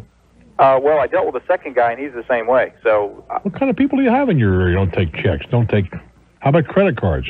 No, they didn't take any of that. Well, if a businessman won't take credit cards or checks, I won't do business with him. Well, that's good advice. I'll take Period. that. I'll take that. The reason I asked you about the check, if you'd paid him by check, you'd know where he banked. That's true. And you could attack his bank account if you got a judgment. But if I walked into a businessman, and I'm going to hear, in fact, I want to hear these guys are going to call me and say, but Bruce, I've been stuck with this. I've been tough. That's part of the hazard of, and if you don't want to get stuck for checks, pay the 1% to a check guarantee company. I don't know it's necessary. I don't want to pay the 3% to the credit card company. Well, that may be. And I have no problem with cash when I walk in to buy a sweater or a pair of shoes or something of that nature. But you go in to get something that can be questioned, like a repair such as you've described, and the guy only wants cash, get nervous. Okay. Well, I'm a retailer, and I take all three. Of course. And with a smile on your face. You got it. Good luck, guy. Not like some of these customer service situations you've been talking about. Yeah, how in heaven's name do these people... Well, you're a retailer. Right. How in heaven's name do you think these guys stay in business doing what they're doing? I don't know. I know what my policy is, and my policy is you can never win an argument, and I'd rather walk out of here with half of a smile on their face than to be angry at us and tell 20 of their friends. Exactly. If you can only neutralize them, they keep their mouth shut, you're ahead of the game. Well, if they get good service, they tell 5 people. If they get bad service, they tell 20. Make it 500. I wish you well, guy. Thanks, sir. I'm Bruce Williams. Stick around. This is Talknet. Ordinarily, I'd say aloha if I was talking to Hawaii, but it's Oregon. Aloha, Oregon. Hello there. Hey, hi, the wilds of Aloha, yes. I get a feeling that really is a swinging town, huh? Ooh, yes, all 7,000 of us really. Those sidewalks, I mean, they're open till 7 or 8 o'clock every night. Yeah, we're about to close down, so I better talk fast. I've been losing sleep over something, and I value your opinion. What are you losing sleep over? Well, I have a kind of bizarre personal situation in the sense that I'm a single person, divorced for 5 years, and between a very small inheritance and my own hard guts and work, I've managed to get a small portfolio of about $120,000. Well, most people would be elated, and believe me, I am, and I'm grateful, but... Here comes the but. Yeah, ... I realize I'm kind of an adult now, and I have to get serious. I'm tired of living in an apartment. Oh, hold on. You say you're kind of an adult. How old are you? 42. 42? Yeah. That makes you kind of... I think that you qualify as an adult, at least chronologically. Yeah, I know. Well, I act 13. I feel 17, but biologically I'm 42. There you go. Okay. Okay. We're not going to hold that against you too terribly much. Okay. I'm a professional musician, and I'm not the flaky kind. I'm very responsible, and I've done very well, but I can't get a mortgage because I don't have regular employment. And I was going to ask your opinion on whether I wanted to put maybe like 65 to 80, maybe down, or maybe, well, actually more realistically 90, and just buy it outright without paying all that horrible exorbitant interest. Well, first of all, interest is not necessarily either horrible or exorbitant. Interest is reflection of the cost of the value or the value of money. I thought it was like 3 times like the type of your house. Like if you buy a house, that's over 3 times the value and interest. That's a different issue. No, it has nothing to do with anything. That has no relevancy. Oh. It doesn't really. Because I don't want to give the banks any more than I have to. It has no relevancy. On a given day, money has a value in terms of its value to someone else. When you borrow money, you are renting the use of someone else's money. If you invest money, you are collecting rent on the use of your money. Does that make any sense to you? Oh, yeah, I like that. Okay. Now, would you not agree that rentals will vary? If you want to do it by neighborhoods, and we can use neighborhood as a time frame, in one neighborhood you may pay $10, another neighborhood $20, and still another $30. And the big mall, $35. Yeah. All right. Same thing is true with money. Now, you say you want to give the bank any more, any less. you have to think not in terms of what you're giving the bank. That's not a reference point that is worthwhile. What is worthwhile is the spread. And I'm not talking about when you sit down in a chair. And we can all deal with that, right? That's not the spread I had in mind. What I'm talking about is the difference between what you're... Right now, you mentioned you have 120 big ones stashed. Now, Yeah, thank God, yeah. all right. Now, we're getting toward the end of the year, tax year. How much did that money earn you this year? Well, only about 4,000 or 5,000. All right. That's all for the 120 grand. Well, they only earned you about 2.5% to 3%. Yeah. That's not too... And that's before taxes. Ooh, crap. Ooh. So it didn't earn you a whole lot. Given that condition, I think you probably made some poor investments, but given that circumstance, if that is the case, if those numbers are accurate, you'd be far better off to pay cash. Because if you were to borrow that same amount of money, let's say $100,000 for the sake of discussion, and let's assume it made you $5,000, you earned 5%, on which you probably... How much do you earn on your job? Well, it varies. I can earn... Well, it averages only about $1,200 a month, maybe. That's what you're making? That's good. Well, I'm not working I've traveled a lot. I mean, that's I could earn more. Now that I've settled down, I'm definitely plan to earn more. Oh, you're a kind of a latent flower child, huh? You got it. But I'm responsible. All right. Well, the thing is, then you're not paying much in taxes. I was trying to get the tax impact. On the $5,000, it probably only, in your case, about $750 in taxes. Yeah. Well, I declared about 15 last year. It's same number. You're still in that 15% tax bracket. And then there may be a state tax to deal with as well. So your net return was only on taking in that 5,000 gross number. The net return was only $4,250. Because you had to take the taxes off. And if you put the money into the bank, I'm sorry, if you borrowed the money from the bank today, you probably have to borrow $8,000. At 8%, you'd pay $8,000. Yeah. And you might get a little bit. You get a 15% in your case tax break, which would be $1,200, right? So your net cost would be $6,800 for the money, and your net return on the same money was only $4,250. So it would pay you to use the cash, you see. Yeah. But now, if you had put the money into some kind of a European growth fund, and you made 25% on your money, then you'd say, well, I don't want to give that up for 9%. Well, but some of the funds are making that kind of dough. That's true. Well, I did last year, but this year was, Okay, well, you have to deal in averages. Now, as to the see, you're getting, you can't have it both. What's your first name? Tasha. Tasha. My goodness, you do exotic dancing too? Oh, my goodness. Yeah, a little fan dance on the side. Yeah, why not? All right, Tasha. Arushki. In any event, if you told me you made 50 grand last year, I may have a different answer for you, see? But you didn't. Yeah. Yeah, well, I was thinking maybe getting a Susie secretarial type of thing so that I could get a mortgage. But the thing is that with $12,000, Tasha, I don't care if you're doing the fan dance or your Susie secretary, you're not going to get much of a mortgage. So maybe better just to decide on a property and pay for most of it. Well, what you're telling me is that you either are beating the government on the income tax or you're making very little. I'm making very little. Either way, it's your tax return that they're going to look at to see what you're earning. Right. And given that circumstance, unless you earn more, there is no mortgage in your future. Yeah. What do you do? You said, I got to let you go. What do you do musically? I teach privately clarinet, saxophone, and flute, and I have a wedding and party band. Oh my goodness! And you want to make 12 grand? Yeah, well, you do a lot of I've been kind of finding myself after my divorce, but you're doing a lot of playing, aren't you? Well, playing around. No, I'm. That too, I'm sure. What did you used to play? Because I remember I heard you once say you were a musician. I used to do a little keyboard. Oh, neat. Okay. Well, I'm plugging in. I'm not proud of making so little, but it's going to change. But well, you certainly should be proud of what you've acquired. You've done well with that kind of an income, Tasha. Well, thank you. Yeah, I believe in the work ethic. I do wish you well, sweetheart. Thank you. I'm Bruce Williams. Hang in for more. This is Talknet. Charlottesville, Virginia. Hello. Hi, Bruce. I got a question for you. When I travel for business, the company that I work for pays for a town car to take me to the airport and then on to the hotel when I arrive in Los Angeles. And when the company pays, it includes a tip. So my question is, should I also give my own tip? And if so, how much? Well, ordinarily the answer is no.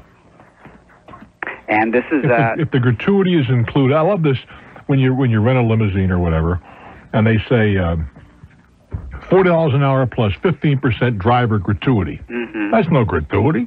It's a service charge. Right. I mean, a gratuity comes from the word gratuitous, which means it contradicts the term.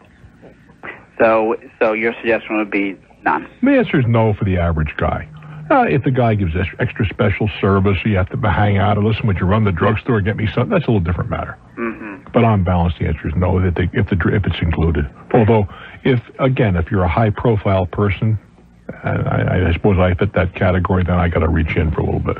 And if it was you and it was, say, an hour and a half drive. At what's the rate?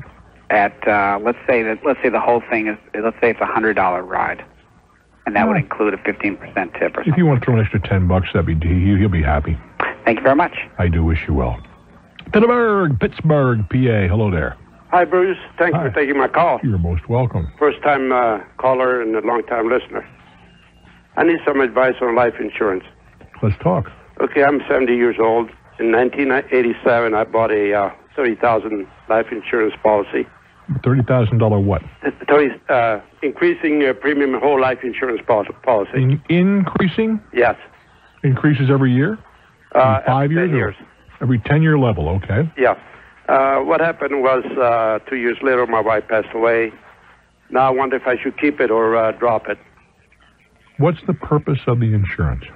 Why did you take it out? Well, I'm going to leave, something for expenses after something happens. Well, you're going to have one hell of a final funeral for 30 G's. Yeah, well... The question is, it's not a foolish question, and conditions change. I asked you why you took it out. I think a decent answer probably would have been, hey, I wanted my wife to have the money. Oh, yeah, at the time, yes. Yes, but that condition has now changed. Yeah, my daughter thinks I should drop it. Well, we're back to this, but you're doing a lot of fancy footwork here. What is the purpose of the life insurance today? Today, well, like I said, to leave something in case for my burial expense or stuff like that. Or you can have a pretty fancy funeral for $6,000-7,000. That's right. What else? What other reasons? That's it. Do you have any other assets? Yes. What are they? Well, I have investments. Amounting to how much? About 6 figures, In 6 figures, all right. How about pension, that sort of stuff? Well, I get a pension. I get Social Security plus pension every month. Yes. How much? About $1,000 a month. In total. In total, about $1,900. All right. In addition to that, you have your investments. Right. Well, and do you have any other life insurance in place? No. See, the reason I ask is increasing the premium after the 10th year, it goes up to 218, then on the 20th. Hold on. How much goes up to what? After 10 years. Yeah. See, now it's $450 a year. Well, that's cheap enough. Okay. Now, after on the 11th year, it goes to $1,800, and on up to. Hold it. Hey, you're talking too fast. At the 11th year, it goes to. I'm real nervous. Listen, the 11th year, it goes to how much? $1,800. Jumps from 400 to 18. Right. And then on the 20th year, it goes to $7,400. $7,400? A year, yes. Boy. It's pretty high, isn't it? What? And you took it out at what age? 67. So at 87, it goes up to $7,400 a year. Right. And it continues forever. Yes. Well, it goes up. I think it's let's see, up to 2. Well, I don't see any great need for the insurance for you, frankly. You want to keep a few bucks for the burial policy, but the balance, I think I'd probably let go. I think your daughter's right. Hey, we're going to be here tonight at 800-743-8000, 800-743-8000 from 10 p to 3 a.m. Please join us. I'm Bruce Williams. This is Talknet. There was, in fact, a will file, a will probated. And for a couple of bucks, they'll mail you a copy. Okay. Or you can go down and pick one up. Well, you're right there in town. You just go pick one up. Right. I do wish you well, guy. Okay. Thank you, Bruce. You're very welcome. Always amazes me, though, that you have families that are living in they live in a little dinky town. And for 10 years, they don't get together until somebody dies, and then all of a sudden, there's a lot of interest. Omaha, your turn. Hi, my name's Tim. Yes, Tim. I had a question for you. I am a graphic artist here in town, and I was wondering how I could go about getting my name trademarked or copyrighted. Well, you can trade. Why do you want to get your name? Well, I do a lot of freelance work right now, and I've run into a lot of problems with people. I do designs for them, and they would take my stuff and get it done made somewhere else, and... Well, that has nothing to do with your name. I didn't know if there's a way I could have, like, I don't know... Well, hold on. Take a deep breath. Okay. You can copyright each of the works that you do. Okay. I believe a literary, or I guess you'd come under literary someplace, that you have proprietary ownership there anyway. They can't do that, but you can certainly copyright it for $20 a pop. Okay. And how would I go about doing that? Call the Library of Congress. You can call information at 202.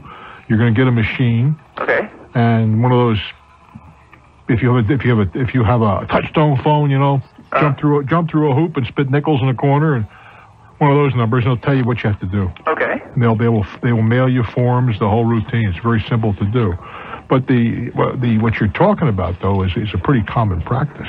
Okay. What I'm trying to get to is a common practice of screwing people. Right. Of asking them for proposals and whatever, and then going after and doing the proposals, but with somebody else. Exactly. And that's the problem I'd run into. I'd do design work, and then like a couple months later, I'd see it on a T-shirt or on an ad or something like that. Right. I didn't get anything for it, but I did all the work for it. Mm-hmm. Well, that's not uncommon, kid.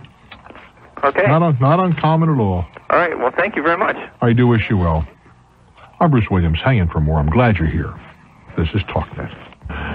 For some reason, I almost said St. Thomas, but it's St. James, Missouri. Hello there. Well, Bruce. Hi. This is Paul. Yes, Paul. What can we do for you? I need some advice in, I guess you'd say, marketing or advertising. Well, what are we marketing and or advertising? Well, back in 91, shortly after Desert Storm, I had written an essay about the flag. It was supposed to be a military funeral from the flag's perspective. Got some rave reviews about it, and people suggested I have it printed into a poster, which I did. Rave reviews from whom? Local civic leaders, some military personnel, printers, things of that nature.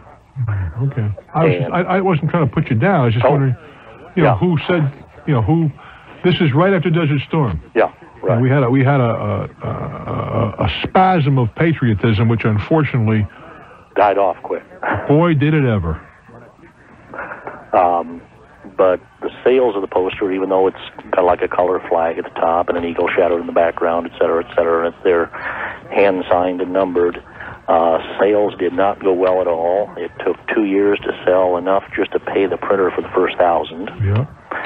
And I have tried both articles and ads in newspapers in the Midwest. I even had an article that was done about it for a military newspaper, like a base newspaper in the Midwest, and nothing has seemed to work. Patriotism is not a hot item, unless there's a war.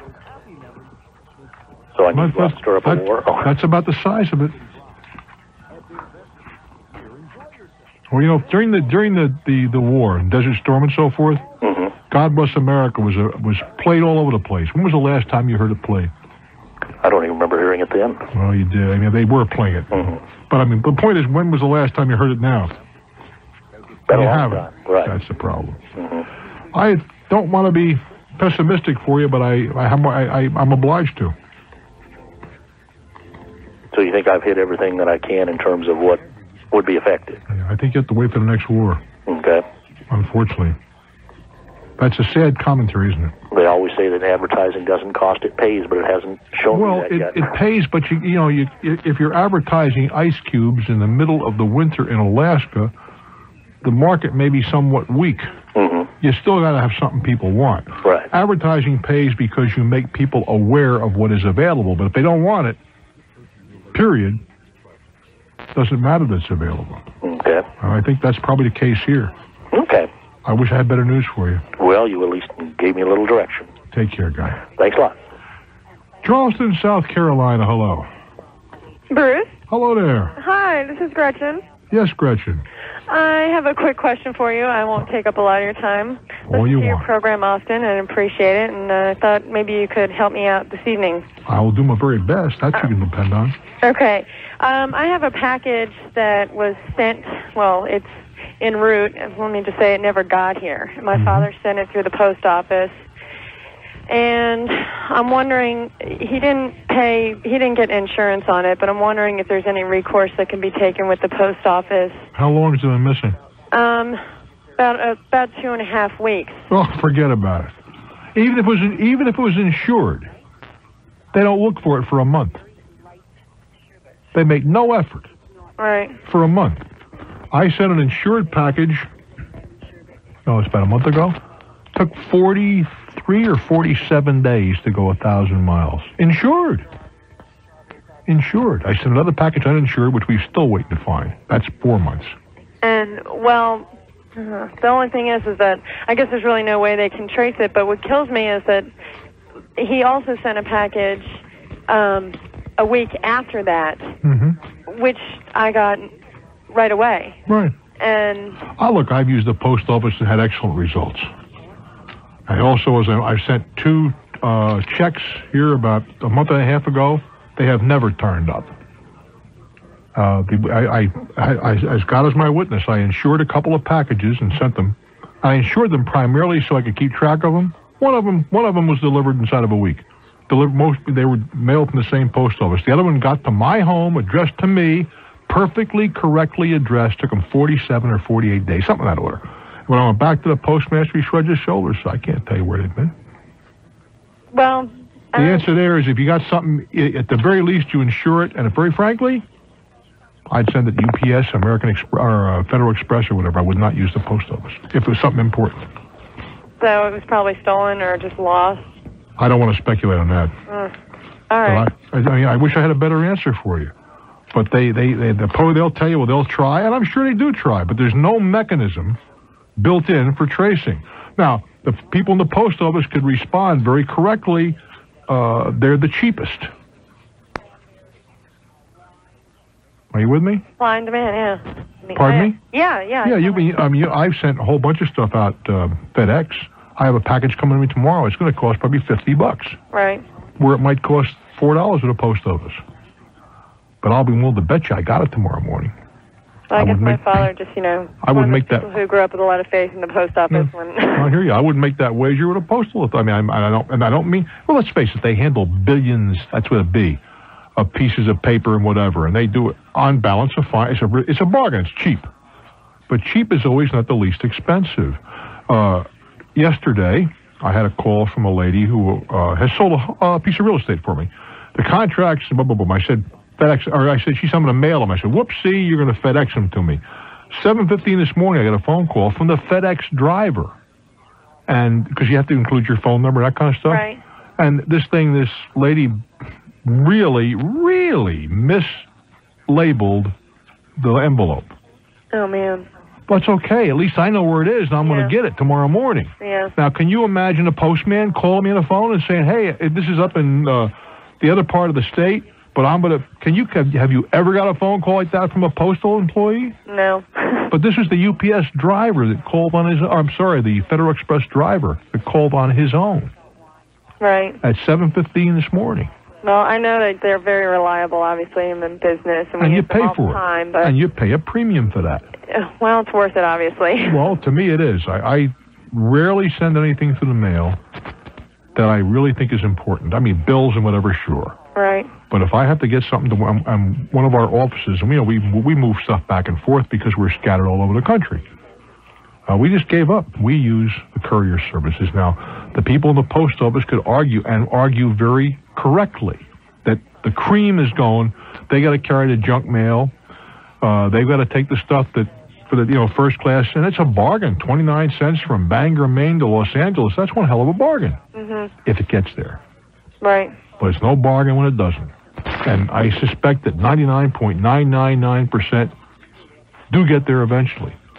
So I can just pretty much write this off? I don't No, it may turn up 2.5 weeks. Is not. In my case, what was I just got through telling you? It was 7 weeks, something like that. God. It may turn up. Well, But I wouldn't hold my breath. No, I know. Okay. Merry Christmas, baby. Unfortunately, those are the facts. I'm sure, and as I said, this is not putting down anybody in the post office department, because they do handle well tons and tons and tons of stuff. But on 2 occasions that I used them recently, 2 out of the 3, one never got there, one got there on time, and one got there very, very late. And in all candor, though, we do use the post office in our business, where we mail the books and stuff that we sell, and we've had little problem there. So on balance, they do fine. But if you really have something that's important, maybe express mail might be the answer. And there is, oh, by the way, they do hold an advantage there. Let's give them their due. They will deliver on Saturday at no extra cost, even on Sunday, which the overnight services charge dearly for. So there are some advantages. Ames, Iowa, hello. Bruce. Yes. Hello. It's a pleasure to speak with you. Glad you're here, kid. I've listened to you for many years. You kept me company. Good. Here is my situation. It's not an earth-shaking problem, but I wanted your opinion. I've been in business for 13 years now, baking cookies, believe it or not. I believe it. And have done quite well at it. And my theory of business is quite simple. I want to serve a good product, a clean store, friendly service, and all that kind of stuff. And I think the customers will come back to me, and they have. Mm-hmm. I am a member of the Chamber of Commerce, and it's time to renew my dues. And when push comes to shove, I really don't think it's worth it to be a member, and I wanted your thoughts on that. Well, I'm not sure what your chamber does. I know that in our businesses, we belong to most of the chambers where our businesses are located. Really? Yeah, it's a good place to meet people in the same, not the same business baking cookies, but they have the same problems you have with taxes and government and whatever. Right. And it's not a big deal. What does it cost you for to be a member of the chamber? Well, it isn't a big deal at all. You go to the breakfast once in a while, or the local meeting once a month. I think it's worthwhile, if only for the contacts and the visibility. I'm Bruce for Talknet. Austin, Texas. Hello there. Well, hello. What Hey. a pleasure it is to talk to you. I'm glad you're here, kid. I'd like to say that I've been a big fan of yours for years, and you've offered me many, many hours of enjoyment listening to you. Well, thank you for saying so. I have a problem, kind of a problem here I'd like your opinion on. I'll give you the basic facts here. My father just passed away, leaving my mother in the following situation. She's 75 years old, in very good health. She has $90,000 liquid, and will be receiving $1,000 a month from Social Security. 1,000? Does she get 1,000 on her own? Yes, ma'am. Yes, sir. Yes. Where did I get yes, ma'am? Oh, what difference? That's pretty high. Yeah, well, she takes, from what I'm led to believe, she gets what my father's, hers ends, and she takes over my father's. And my father's was, it's $982 a month, actually. I'm surprised that it survived. I think that's high. Maybe. Well, this is what Social Security has. Okay, because isn't 1,000 for a single person, which is what your mother is now, max? That I couldn't tell you, sir. A month? That I couldn't tell you. Well, whatever. Look, I'm hopefully your information is accurate. Go ahead. Yeah, okay, like I say, she has $90,000 liquid, no debts, and will be receiving $982 per month. Does she own her own home? No, sir. They lived in a motor home. They were retired. Is that right? Yeah, and bopping around the country, huh? Oh, they had a wonderful life, and it's a shame my father passed away at 63. 63. Yeah, he got cancer. He loved his motor home, but where that leaves my mom is she's going to sell the motor home, and she has about $7,000 of equity in that. Mm-hmm. And her initial plans are just to get an apartment, and I've been trying to talk her into perhaps buying a mobile home. Why? She certainly can afford. Well, so she'd have a place that's hers, and I don't think I wouldn't try to talk her into that at all. You know, you think an apartment would be okay? Well, I think it's more than okay. You mentioned your mother's how old? 75. What in the world? Your dad married a lady quite older than he. Oh yeah. Oh yeah. Okay. The reason what does your mother need with responsibility for maintenance and all that kind of stuff? Well, I figured a mobile home is relatively low maintenance. What does she need that responsibility for? Serious. Okay, valid point. Yeah, valid point. I mean, if she wants, you said ownership, let her get a condo. Because there, at least, the maintenance is all done for you. And you have the ownership that I'm not certain that's real smart right now anyway, but... Well, that's true. Well, let me ask you this: what would the in Austin, Texas, if you would know, what would the average condo go for? Well, I haven't the foggiest notion. Yeah, I was looking at it as a from a monetary standpoint, a mobile home is very, very low. Inexpensive, yes. Yeah. I think that your mother needs that responsibility like she needs a second head. Yeah, okay. Well, look, your mom and dad indicated that they preferred not having responsibility when they bought the motor home. Yes, sir. Well, why do you want to dig her into a hole? I don't think that makes any sense. Have you asked her? Oh, yeah, we discussed this, but she's at the point, this has only been 3 months, and she's still not quite at the point where she exactly knows. Well, in that case, you really don't want to do anything anyway. Yeah, we do want to wait a while, but which brings me to the point of my call. Yeah. Given the fact that you have, let me throw one more into the mix here to help you make a decision. I can foresee my mother living another 20 years easy. She's in very, very good health for a woman of 75. So, giving all those facts, were she your mother, what would you do to manage her money? What would be the best I wouldn't do very much, to tell you the truth. Given all of the variables you chucked in here, right? But let's see if we first of all got to decide where we're going, then we'll look for a road, right? Yes, sir. Can we agree on that approach? Oh, yeah. All right, fine. Well, what we're trying to do is figure out where your mother can be more comfortable. I don't think we want to add to her worries. She has a relatively modest nest egg. Are all of those factors, is that all very true? Question there. What's the question? Would you consider a person of 75 with 90,000 cash and no debts, is that considered modest? I consider it very modest, yes. Do you? Yes, okay. I do. Okay. Well, this is why I'm calling. Okay. So what? What I would do is put that money into something like long-term treasuries that right now are kicking off 7.5% or something on that order, with absolutely no risk whatsoever. That's something my sister had mentioned. Now, what percentage would you say to do? I put it all in. Put it all in? No, I might keep a few dollars, a couple $1,000 for crazy money.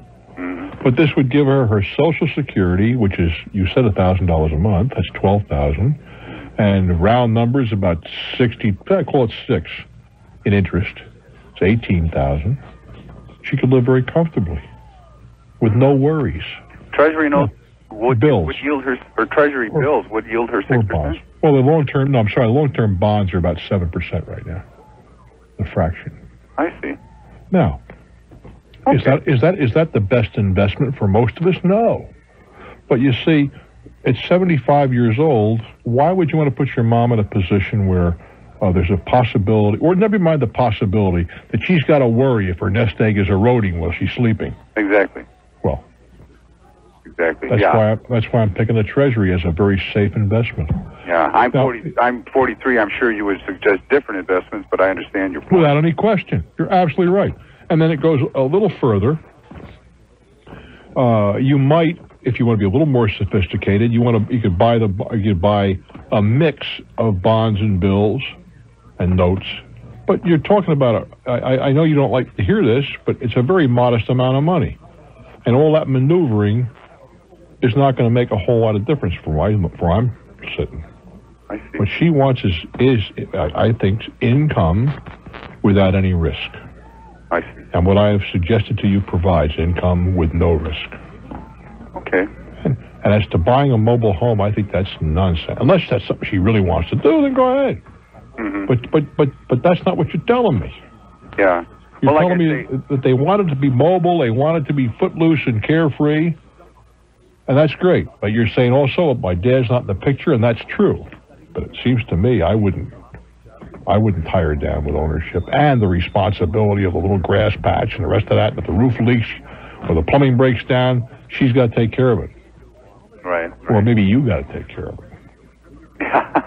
Probably me. I wish you well, kid. Well, I appreciate your help, sir. Have a very happy holiday. I'm Bruce Williams. This is Talknet. Let's go to Danny Rudd's former hometown. West New York, New Jersey. Hello there. Good morning. Good morning. Good morning? Bruce. Let me check my clock here. Good Hey, morning. I'm a little behind the clock. Well, it's okay. It's good morning in Hong Kong. It's all right. Good morning. Good evening, Bruce. It's an honor to talk to you. I try to listen to you whenever I get a chance.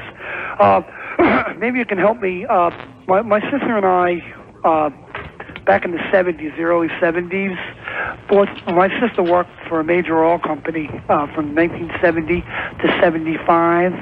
And at that time, we chipped in. I didn't work at that company. I worked in another affiliate here in Jersey. But we went in and bought some property in Tomball, Texas. In where? Tomball, Texas. Where in the world is... It's 50 miles north of Houston. And we bought an acre. It's an acre and a half of property. And in over the years, Bruce has done absolutely nothing but we're paying the taxes on it. Laid there quietly waiting, huh? Yeah. At the time, with the oil boom and everything, the guys thought, it was going to really explode. There's been a couple of houses built around it, and hasn't really developed, though. But we're starting to get really socked with the taxes, which we pay 4 times a year. And my question is, how do we get out of... we want to sell it, but we're here in New Jersey, and, how do you do that? Well, first of all, I hate to ask the obvious, but does it have any value? Well, my sister and I each paid into this property $2,500. My question stands. Does it have any value, or do you know? I really don't know offhand. How did you happen to select a piece of property in Texas, and you're sitting in New Jersey?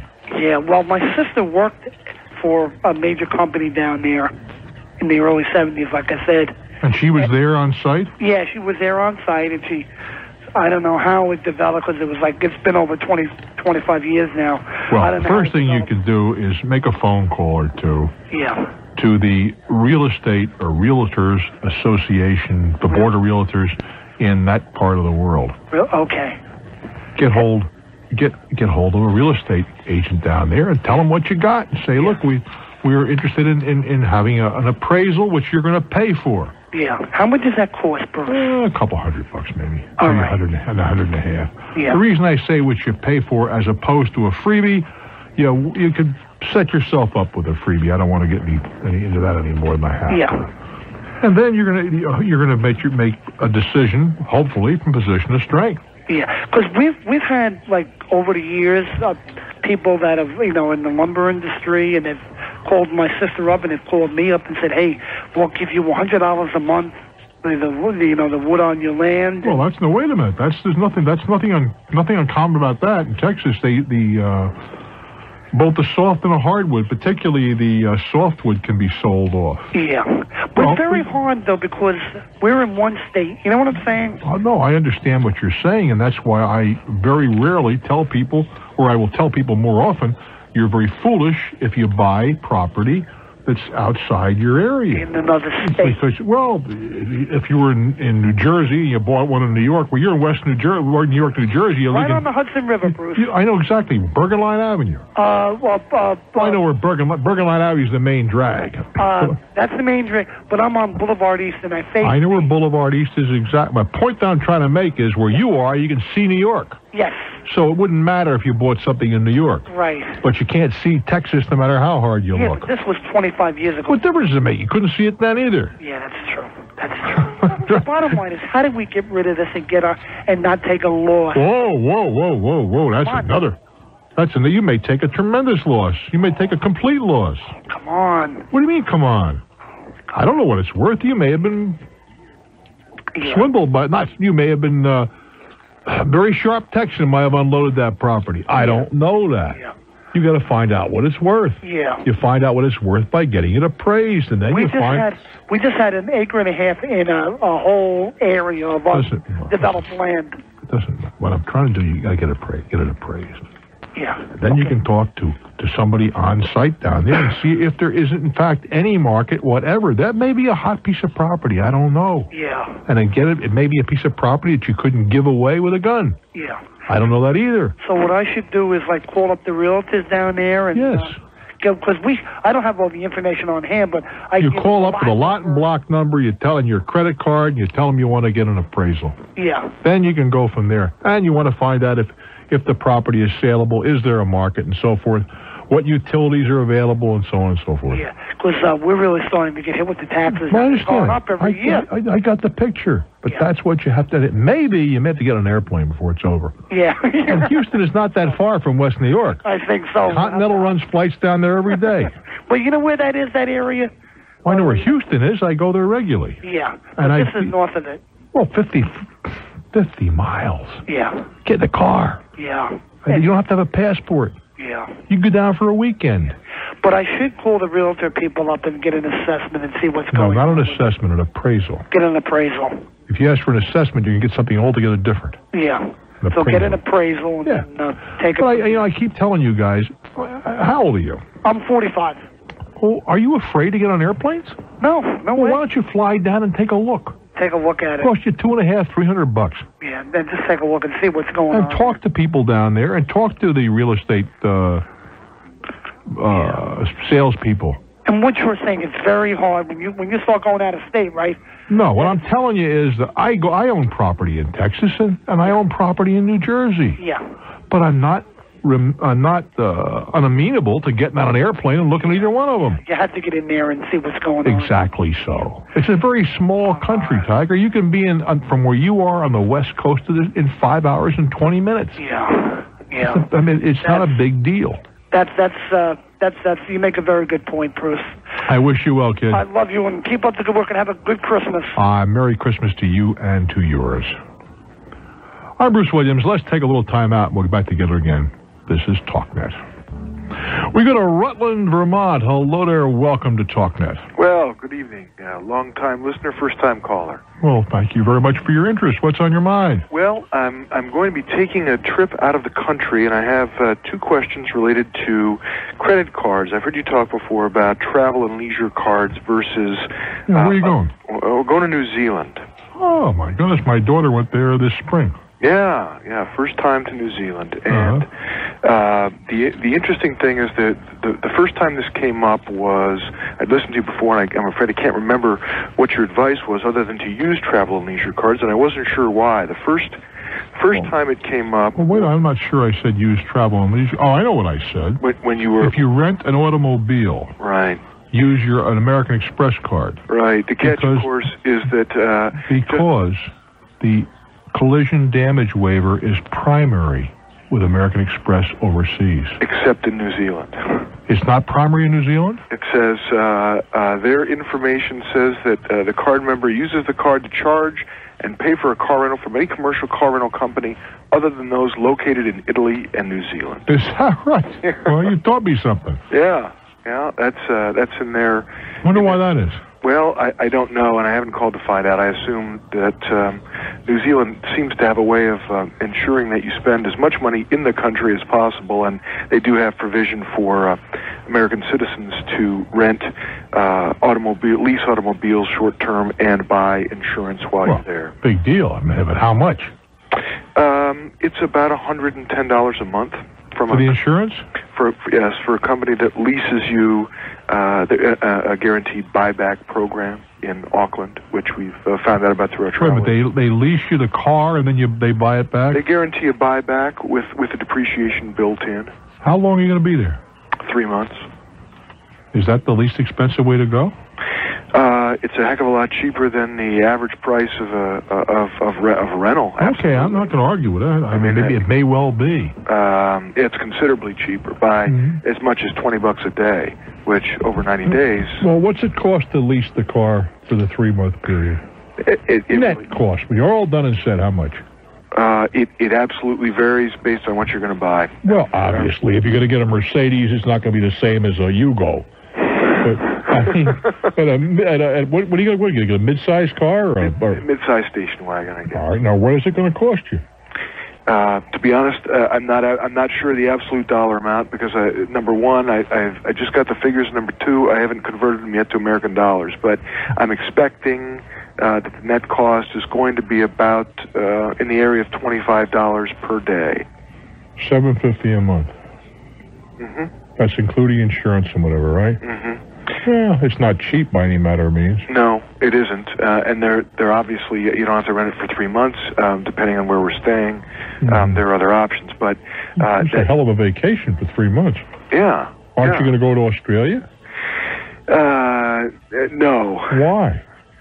Just not interested in doing that much travel at this time. Much more interested in locating in one spot and getting to know one spot well rather than doing a lot of traveling. We have small children. Boy, I think you're making a huge mistake. Unless you have tons and tons and tons of money. Unless we have tons of money? Yeah, because you're going halfway around the world.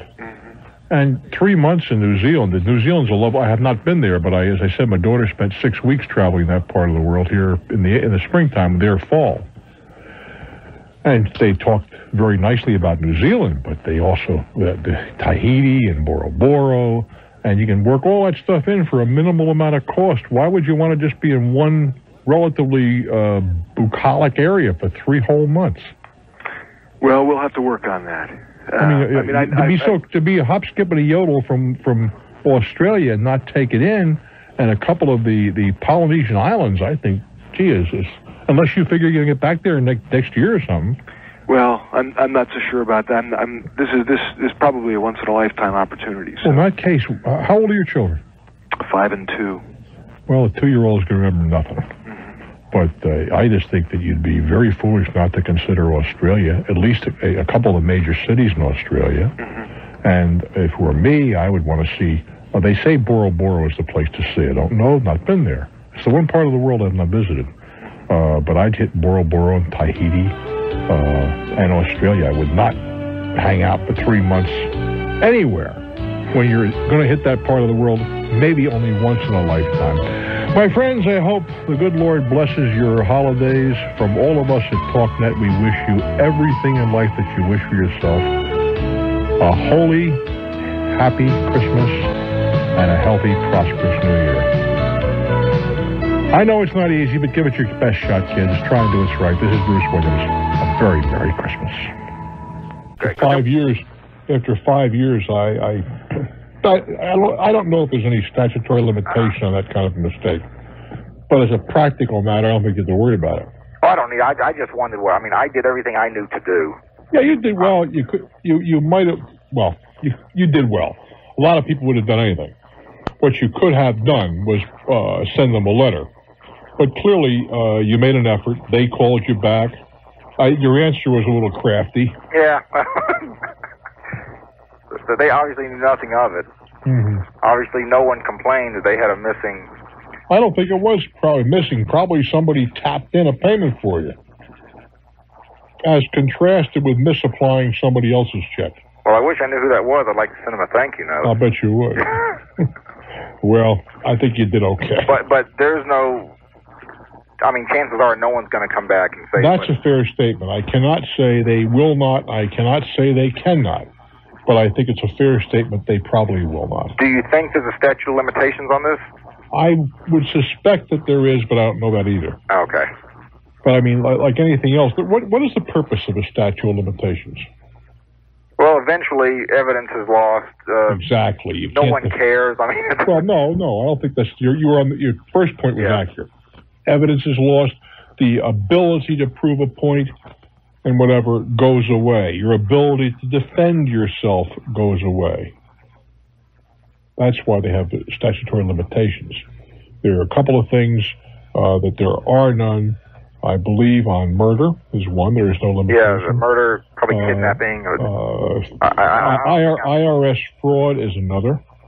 But I don't think I come into that. I think you probably right there like Lily Borden. What's her name? Lily Borden? What's her name? Borden? Bessie Borden? Lizzie Borden. Lizzie Borden had an axe, yeah. No, I don't think you're going to make your public enemy number one. I do wish you well, guys. Okay, thank you very much, Bruce. Hi, Bruce Williams. Hang in. This is Talknet. Let's go to Charleston, South Carolina. Hello there. Hello. Hello, baby. How are you? Nervous. Why would you be nervous? On the a nice guy like me. I don't know. I have a question. I was awarded a beach house in a divorce 2 years ago. No, let's start I know. again. Well, I got 4, 3, 2, 1, bang. All right, I bought the beach house 4 years ago, got the divorce 2 years ago. Okay. And had purchased it for $160,000, and it is today, the realtor says, worth $275,000, so it's appreciated about $115,000 in 4 years. Where did you buy this thing? On the beach. Well, the beach. Yeah, There's a long beach from Maine to Florida. Folly Beach. In South Carolina. Uh-huh. And it's gone up from, in 4 years, 100 and some odd thousand. 115. Boy, you made $30,000 a year just to own the house, $600 a week. I'm feeling better. Not bad. Where do you get the capital gains tax? That's what I called about. I'm a student, and a student? How old are you? Now that's not nice. Well, you're non-traditional. I'm 41. Well, you're a non-traditional Right. student. That's cool. Go ahead. And so it's a rental property, and I break even as far as the rental and the people handling it. But when it comes to the taxes, it's and the insurance, it's about $3,900 a year, which is hard for me right now. Why don't you sell it? Well, that's what I'm asking about. Is it's hard to let go of something that's appreciating like it is. But my old man used to say something years ago that maybe applies here. Okay. A fast nickel is better than a slow dime. And what makes you think that house is... I had a beach house that I bought for, a modest amount of money that went to $600,000, and it dropped off to $3. What makes you think things can't go down after they go up? Oh, I don't think that they can't. It's well, they do, and they can do it in a hurry. Particularly real estate can fall like a safe out of an airplane. Now, you're telling me you're struggling to hang on to this. Is that correct? Yeah, tax time. How much is your mortgage? It's, right now I owe $110. All right. So you had 100, and how much you been offered for it? Well, I haven't been offered anything, but they feel sure that, how much? $275. So it's 165, and you'll probably pay something in the order of, you probably get a listing for 5%. 6. You can get it for 5%, trust me. Okay. You got to negotiate. Okay. You probably walk out of there, about $140,000. $140,000 while you're in school putting treasuries right now would bring you over $10,000 or $200 a week. Okay. Now you will have some, excuse me, that's not, I forget what I just said. Okay. Not true. Because you're going to have about $25,000 in taxes due here. That's what I was going to ask about. Unless the Republicans do the right thing by us and reduce the capital gains tax. But you see, that's for the wealthy, not for people like you who are divorced and going to school. You're wealthy. You're rich. You're filthy, rotten rich, you see. You don't feel filthy, rotten rich, do you? I don't feel filthy. Very few people do. Not last night at 3 o'clock in the morning when I'm going, what? Well, but the point is, according to of many people among us, you are filthy, rotten rich, and therefore don't deserve a tax cut. Right. Capital gains would be a smart way to cut, given the fact that hopefully the significant amount of that would encourage business, and beyond that would also create business because people would reinvest the money instead of sending it to Washington where it'll be thrown away and squandered. But right now it's 27%. 27% on or 27 or 28, I'm not sure. Right. On the gain. On the gain.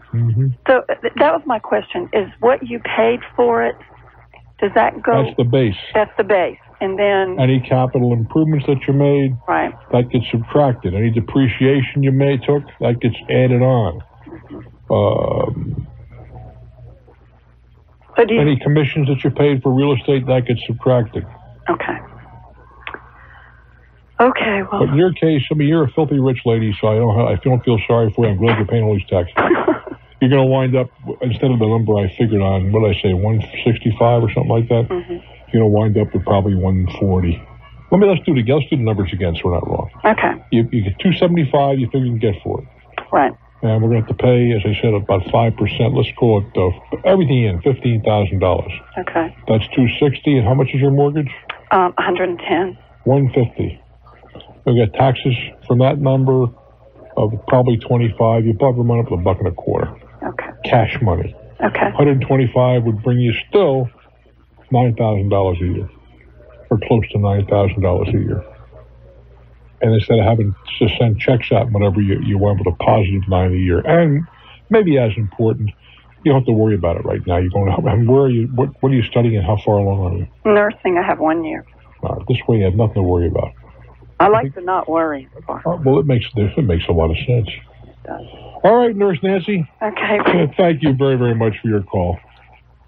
Okay, from Charleston, a success story to Dayton, Ohio, WHIO country. Hello there. How you doing, Bruce? I'm doing real well, thank you. Happy holidays to you. And to you and yours. I listen to you every night faithfully on WHIO. I really get a lot out of your show. Well, thank you. The reason I'm calling, I purchased a used automobile in March of 1994. All right. And can I ask how used? It was an 87. Okay. And I've been driving it, and I've had some problems with it, and I just had to have the engine replaced in it. Now, that's a major problem. During this time, actually after the week I had the car, some problems developed, and the dealership took care of it. I did buy it from a dealer. Mm-hmm. Anyways, during the process of getting this engine replaced, I found out that the original owner that traded the car in had blown the engine. Yeah. And it only had like 75,000 miles on it. And I was sort of thinking like, well, if I would have known this before, I wouldn't have bought the car because... Well, wait, if he blew it, it had to be repaired. Well, I understand. But what I'm saying is if the engine was blown, you knew that you'd have to know that they didn't take care of it as well as they should have. What else is going to go wrong? Well, I suppose that's a conclusion you could reach, but I don't know it's one that can be supported. Okay. Well, look at this. Suppose let's extend that for a moment, okay? Okay. Guy's riding down a road, takes care of his car, changes the oil every 2,500 miles, everything right. Mm-hmm. He blows a radiator hose. Right. Engine gets overheated in a hurry. Maybe the idiot light doesn't work that day. Maybe he doesn't notice. Only take maybe a few minutes and the engine goes. Right. Could happen. Well, to maybe lend some support to that was that the week after I bought it, I had to have the starter replaced and the alternator replaced. Mm-hmm. And then 2 weeks before the pretty hard to abuse. The starter you can abuse. How do you abuse an alternator? It needed to be replaced. Yes, but I'm talking about you can't. It's not because somebody did something wrong. Wear out. They just wear out. Okay. Starter, theoretically, you can abuse, although really most people... Right. I also had the timing belt replaced, which I know goes out, but I also had to have the pulleys replaced, which I've never heard of. Well, I think maybe they may be... Well, I can't tell you that. But you can't abuse a timing belt or chain either. At any rate, the engine went out, and I talked to them. They said it's really not worth rebuilding. We just want to put a new one in. And I kind of felt like, well, I've only had the car for about 8 months, that this is something that maybe you guys should cover. Now, they were gracious enough to go half, where they paid for the engine, I paid for labor. I got stuck with like an $800, $900 labor fee. Well, the labor was very high. And I just was wondering if I have any recourse at all. I don't, unless you had some kind of a warranty. Right, I didn't have a warranty. I don't think they had any obligation to do anything for you. Okay. Nothing whatever. Well, that's what I wanted to know, Bruce. The 8 months later on an older car. Right. No, I don't think they did you any great favors either, because the time they get done packing the labor bill, majority of that engine charge was right that labor side. What was interesting was they told me that when they get a car and it has a blown engine, that they get an engine from like a junkyard. Yeah. And they don't take it apart. They just look it over. Yeah. And if it looks somewhat clean, they stick it in the car. Well, whatever happens. They probably do a little more than just look it over. I wouldn't be surprised if they do a compression test. Just get it hooked up where you can do a compression. Turn the engine over and do a compression test. Maybe not. So I should consider myself lucky that they paid for the engine, and I just had. Well, if you got a completely rebuilt engine for $800, not a bad price. Well, this was another engine out of a wrecked car. Yeah. Well, it doesn't matter. Rebuild it. When you buy a rebuilt starter, They've taken a burned-out starter out of one guy's who had a trade-in and rebuilt it. Nothing unusual about that. Our telephone number, 800-743-8000, 800-743-8000. I would like to hear from you. I would indeed. I'm Bruce. This is Talknet. Chattanooga, Tennessee. Hello there. Hi, Bruce. It's a pleasure to talk to you. Well, thank you. Thank you for joining me, Guy. I only wish I would have been tuned into you about a year and a half ago. I was back in. I was very naive about investment, and now I'm a little bit more enlightened on the subject. But what happened? Well, what happened was I did a summer job, and I made a substantial amount of money, about $15,000. In the summer? Yeah, I'm a student, and I work primarily in the summer. What did you do in the summer to make yourself 15 big ones? Sold books door to door, Thomas Nelson. Did you really? Mm-hmm. You must be one hell of a salesman. Well, I try. I did it. I did it this year, and I only worked 4 weeks and made $9,000. But wow, I'm impressed. It's about a 40% profit. They take 60, you take 40, so the unit price is about $59. But anyway, I had some extra money to invest, and I heard from a friend that a guy that he knew was going to be running a haunted house, and that he would be giving about 30% return on that. And so what I did was I gave. We're running a haunted house. What for? Where for? Well, he was going to be just a haunted house, like they do, and just. No, I really don't know. That's why I'm asking. Oh, have you never been to like a haunted house at the mall or something like that? At a mall? No, I've seen temporary ones for Halloween. Yeah, well, that's what it was. I've seen the ones in amusement parks. I just want to narrow it down. That's all. Yeah, yeah. Just a temporary one for Halloween is what it was. So the investment was to be like, I invested in last September, and it was to be given as the promissory note was to mature on in November, and around the 1st of November. Anyway, the haunted house flopped because he didn't have a good location, poor advertising, whatnot. And I've been stuck with a promissory note and no way to collect it. And I'm trying to figure out how. I've tried everything. I've tried, to the point of almost threatening the guy, trying to get the money back. Well, does he have it? No. Oh, you're not going to get it then. There's nothing I can do. No, that's what. Listen, how much were you supposed to get? You gave him how much, and you skipped I gave him $35.50. Yeah. And he's giving me $4,500 back. He's supposed to give you. Oh, he's supposed to, yeah. Well, wait a minute. Take a deep breath. What's your first name? John. That's $1,000 in 2 months, round numbers. If it worked out, right? Mm-hmm. That's $6,000 a year on a $3,500 investment. Mm-hmm. Well, that's extraordinarily high return, isn't it? Mm-hmm. Well, that's why the risk was just as high, and the risk came in, you lost. Oh. Mm-hmm. Well, there's another. I mean, there's a one way of going about it. It's kind of a twist to it. I wrote the check out. I wrote 2 checks out to not to him, but to his wife. And see, basically, I mean, I was so naive. I should have gotten collateral or something like that. But see, I wrote the check out to her because he didn't have a checking account at the time. But see, anyway, she's got the money. She's got all the house in her name, the car, clear title in her name. Why is everything in her name? Because basically, I didn't know at the time. But Forget the basically. Why did he? His credit is not good at all. His credit's stinko. Yeah, exactly. So, he's got several collectors after him. But the money went to her. The money went to her checking account. No, the check was written to her. Exactly. In that case, you can go after her. I can? Yes, sir. Because that's what I wanted. I'm thinking about your position. Oh, let's take a deep breath. Okay. Your position is I loaned her the money. Uh-huh. That's all. But I don't have a promissory note on her. I have one on him. Well, you do have a check. Mm-hmm. It shows the money went to her. Okay. Promissory note to him is worthless. Okay. But your position would be, I don't know how far you get with that. But you're not getting anything out of him. But understand something. Mm-hmm.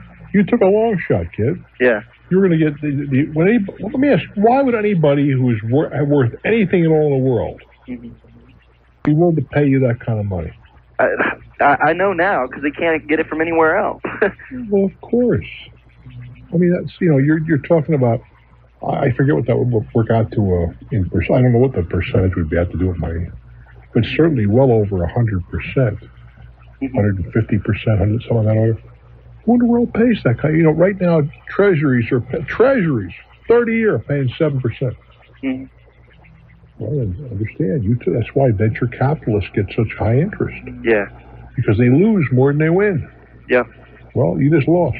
I figured I've learned a lot, though. I haven't lost everything. I understand. I've learned a lot about investment, and I never loan anybody, anything again, unless I've got something to back it up. Well, I think that's fair. But you see, when people loan money that is uncollateralized, they get higher interest rates and higher losses.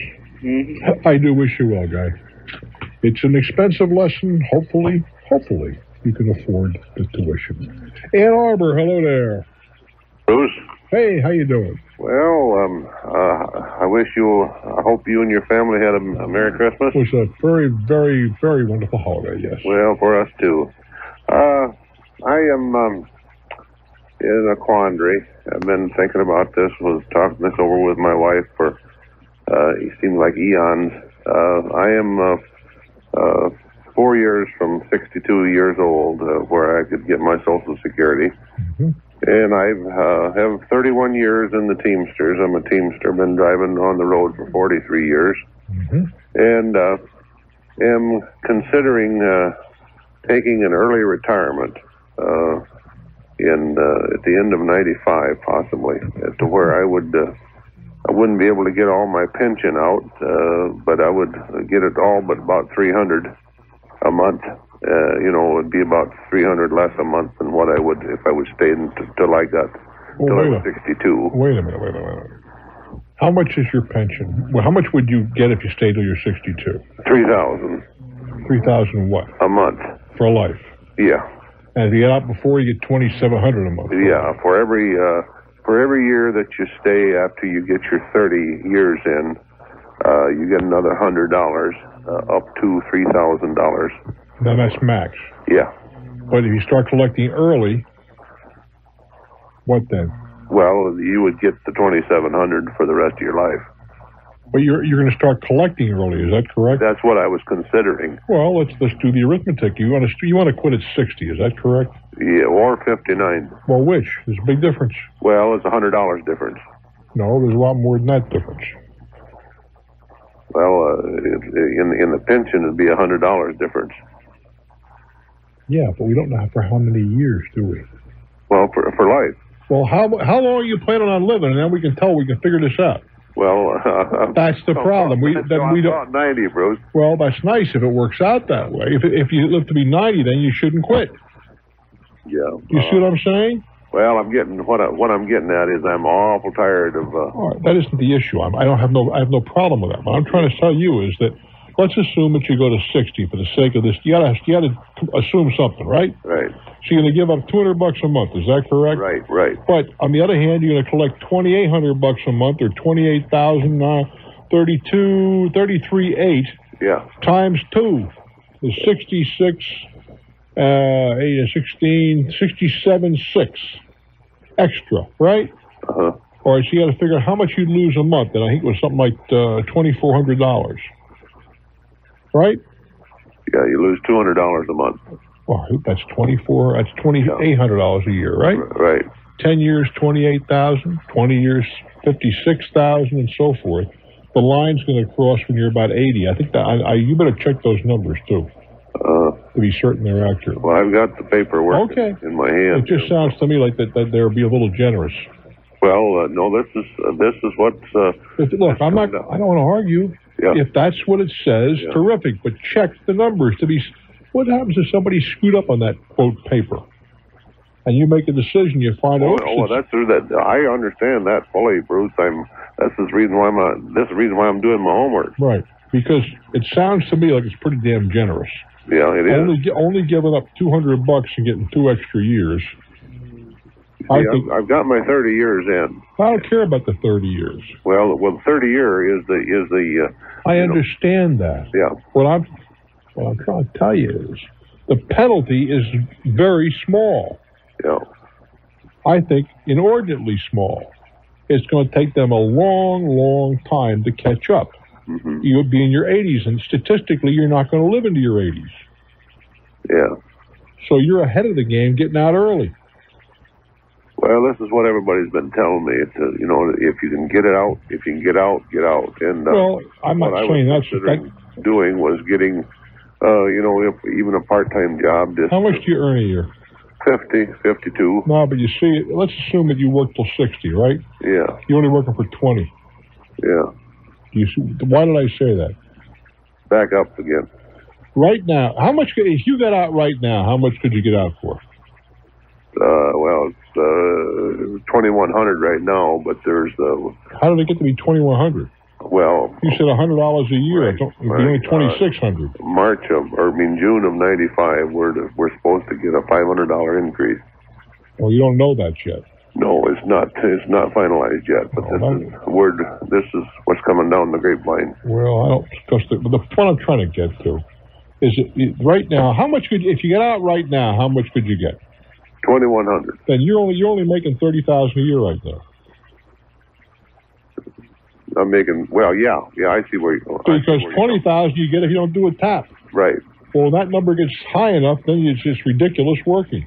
Yeah. I do wish you well, Guy. Well, I appreciate your time. It's been a joy. I can understand for 30 years why you're tired. That's not hard to understand. I'm Bruce Williams. This is Talknet. Eureka, California. Hugo and Brian's hometown. Hello there. Hello, Bruce. Hi. Hey, Merry Christmas to you. Well, thank you, and to you and yours. Okay. Hey, listen, I'm going to start a little manufacturing business up here, woodworking type thing. Talking about high-end little boxes for offices and little things you sell in gift shops. And take a deep breath. What kind of little boxes? In and out boxes, baseball card boxes. I can make briefcases. I can make a lot of different things out of wood. It's not so much the product I'm focusing on. It's the business that I'm focusing on. I've always wanted to start a little business, and I can make almost anything out of wood and plastic. Okay. You see what I'm saying? Mm-hmm. And I've been working for these guys who make point-of-purchase displays for 3 years up here. Sure. For jewelry companies, etc. Mm-hmm. And the problem I have is my credit is bad. I've got a student loan that I still owe on, and I've probably got a total of say $7,500 on my TRW that I'm down on. You're delinquent. Yeah.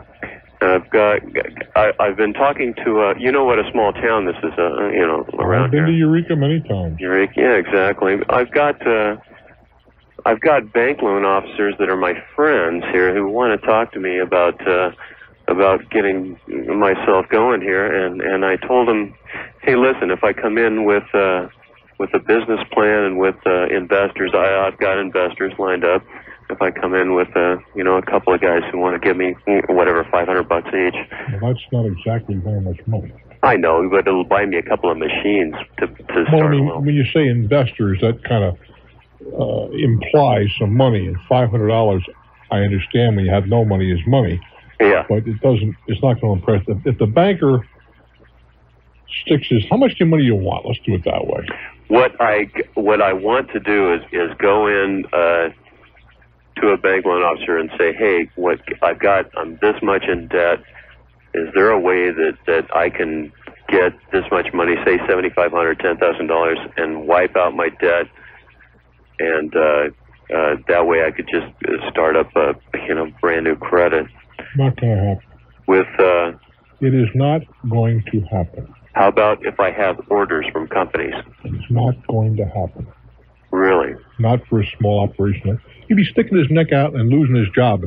over that kind of, I mean, if I were on the board, I would can a guy that loaned the money like that. Now, he wants to loan you the money personally. That's okay.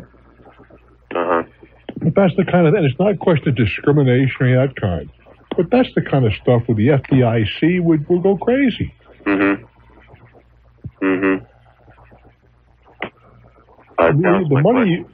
money that you need is going to have to come from people who love you. Private, yeah. Your mother, your father, your aunt, your uncle, that kind of stuff. All right. That's what I was trying not to do. Well, why? Because they don't have it. Well, they don't have it, then you don't have to worry about it. If they don't have it, they can't lend you that they don't have. If you say you don't want them to loan it to you because you don't put them in jeopardy, that's a different matter. Well, if you don't put them in jeopardy, why would you want to put the bank in jeopardy? The banker was pretty positive about it. Well, maybe you would be. He wanted to give the money to me. It seemed like to me. But But he hasn't given you any yet, has he? I haven't put together my package yet for him. My question was what else besides orders and a business plan and investors and like I said, wrapping up the whole package for him. Not a whole lot more. It's just that what you're looking for, by any definition that I know, is venture capital. Banks are not supposed to be venture capitalists. Yeah. They're just not supposed to. It's not responsible. That's right. Venture capital. Did you hear the guy a few minutes ago who was talking about where he loaned him $3,500 and was supposed to get back, what was it, $4,500 in 2 months? I listen to you all the time. I missed that though because we're on tape here. Okay. Well, that was on the telephone. You might have been holding on. Yeah, exactly. The point that I'm trying to raise is that when people pay that kind of interest, it's because they're shaky and they usually fail. Right. That's why venture capitalists get such high tariffs. The money for an operation like you're talking from, generally speaking, has to come from somebody who loves you. I do wish you well, Guy. I'm Bruce Williams. This is Talknet. We go now to Malone, New York, to say hello. Hello? Hello there. How are you doing? Okay. I wanted to ask you a few questions on what your opinion would be on how to recover from a bankruptcy. When you say recover, could you be more specific? Well, about in 91, I had to file a bankruptcy. Chapter what? Chapter 7. Personal? Personal. Okay. Why did you have to do this? Well, I was... You're hot, I know, but what happened? Well, I was... how can I say this? Somebody kind of lied to me. Let's put it this way. When I met my wife, that was my girlfriend at the time, we had a kid. And she was on social services, okay? They agreed that I would not have to pay the confinement costs for the hospital bill as long as I kept medical coverage on the boy. Well, 1 year out of the blue, they came along and said that they were going to take my income tax return, to pay this bill. Well, I always use my income tax and stuff to pay off my taxes on my home and, stuff like that. How much did you, I only got a minute, how much did you discharge with the bankruptcy? How much did you owe? It was about $15,000. I owed a credit card and a personal loan. And I wish I wouldn't have did it now. At the time, I didn't seem to see any other way out of it, to get help from under, to do it, you know what I'm saying? I understand. It just seemed like the right thing to do. Well, the easy thing to do, certainly. What's that? Was the easy thing to do, certainly. Well, I guess you could say that, yeah. It probably was, I understand that. But I'm just wondering, what can you do to help get your credit back, or is there anything? It takes time. It takes time. Do you have a credit card? Yes, I got 2 of them. All right, then that's a step. Okay. Have you borrowed money for a car or anything like that? No, I can't do that. None of the banks will talk to me on that. Well, when you say you have a credit card, how did you manage that? Did you keep it? The lawyer that handled the case for me told me I would have one 6 months after the bankruptcy, probably. They'll be right after you to get one because he says they know you can't file bankruptcy again for 7 years. Well, that's also true. It's just a very slow process. You keep applying from time to time for other types of loans, and if you've demonstrated that you're now a solid citizen, you have a decent income, it'll work its way out. It takes a little while, but it takes a long while, but there's little you can do about that now. I do wish you well, kid. I am Bruce Williams. This is Talknet. Yeah, now, what do you do for a living? I'm a business consultant. No, I'd have gone to work every. Wouldn't have bothered me the slightest. But go ahead. Okay, so what happened was that, the transaction closed. And you moved? Pardon me? Did you move? Yes, we moved. Oh, okay. And the owner had to provide, or the seller at this time had to provide an additional $25,000 to make it happen, closing to close the transaction, because it was short to pay off taxes and homeowners association. Yeah, they had to go to the closing with a check. That's tough. Right, which probably included my $1,500. I don't think so. Technically, you could argue that point. That isn't the issue. I know what they're talking about, but that doesn't make you feel in the slightest bit better. Oh no, it doesn't. No, I'm not saying that. Yeah, that they went to the closing with a check. A lot of people do it these days. Right. So actually, then I was informed to back up a step when I finally did get a hold of the owner seller. Within 2 weeks of closing the transaction, she had informed me that she did not have my security deposit and would not be able to pay it back to me without an extension of time. So my question is what choice did you have at that point? Pardon me? What choice did you have at that point? The only choice I guess that I saw having was one. I could have stayed in the apartment, in the condominium, and refused to have moved out. Oh, but you elected not to do that. Right. Or the other thing is to take her to small claims court. What good is that? It's not any good because she's out of state. And beside that, what good is it? If they don't have the money, what good is it? Right. That's basically what... I mean, I was left extending credit to an insolvent individual. Absolutely. Right. And my question, I guess, is, I'm not... I can sympathize with the woman who's having the financial troubles, or at least empathize with the woman who's having the financial troubles, and she had been hurt badly by the real estate values in California. Yep. That's life. Right. My question is, though, I was dealing with 2 real estate agents who were probably 20 years plus experience, and they were working for established agencies in the area. What is that? They are representing their client. So there's no obligation they didn't represent you. Pardon me? They didn't represent you. They represented their client. That's true. So I guess basically they acted within their rights on the transaction. I would think so. Is there anything ethically that... Well, first of all, you said 2 agents. You mean the ones who were on the selling side? Well, actually one, I guess, technically represented the buyer. I don't think so. Well, I mean, don't all agents have to represent a seller? That's correct, unless they're specifically buyer's agents. I don't want to get into the agency about the laws of agency where they do have some responsibility. They had none to you. Right. They had no responsibility to you in terms of the sale transaction. Now, the guy that was the rental agent it may be a little different matter. If it could be demonstrated, not how you do this, that he knew that he was accepting money you'd never see again and so forth, maybe, but I don't think so. That'd be very difficult. Yeah. The only move that you had was as soon as that person said to you, you won't get your money, stop and payment on that check. Because you were a good guy, you were paying on time and so forth. Yeah, I should. That would have got you $1,000. That's true. The $500 you will never see. I don't think you're going to see this $1,500 either. So there's no real recourse toward the agents, and because you're looking for of the seller, I have received. She has made some payments back to me. Well, you were looking for deeper pockets, and I don't see any in sight. That's what it comes down to. I really wasn't. I'm not really looking for any monetary recourse. I was concerned more about the ethical. Well, what did they do that was unethical? Well, they knew that my liability existed as a claim. But that's not their problem. That's true. Their problem is to represent.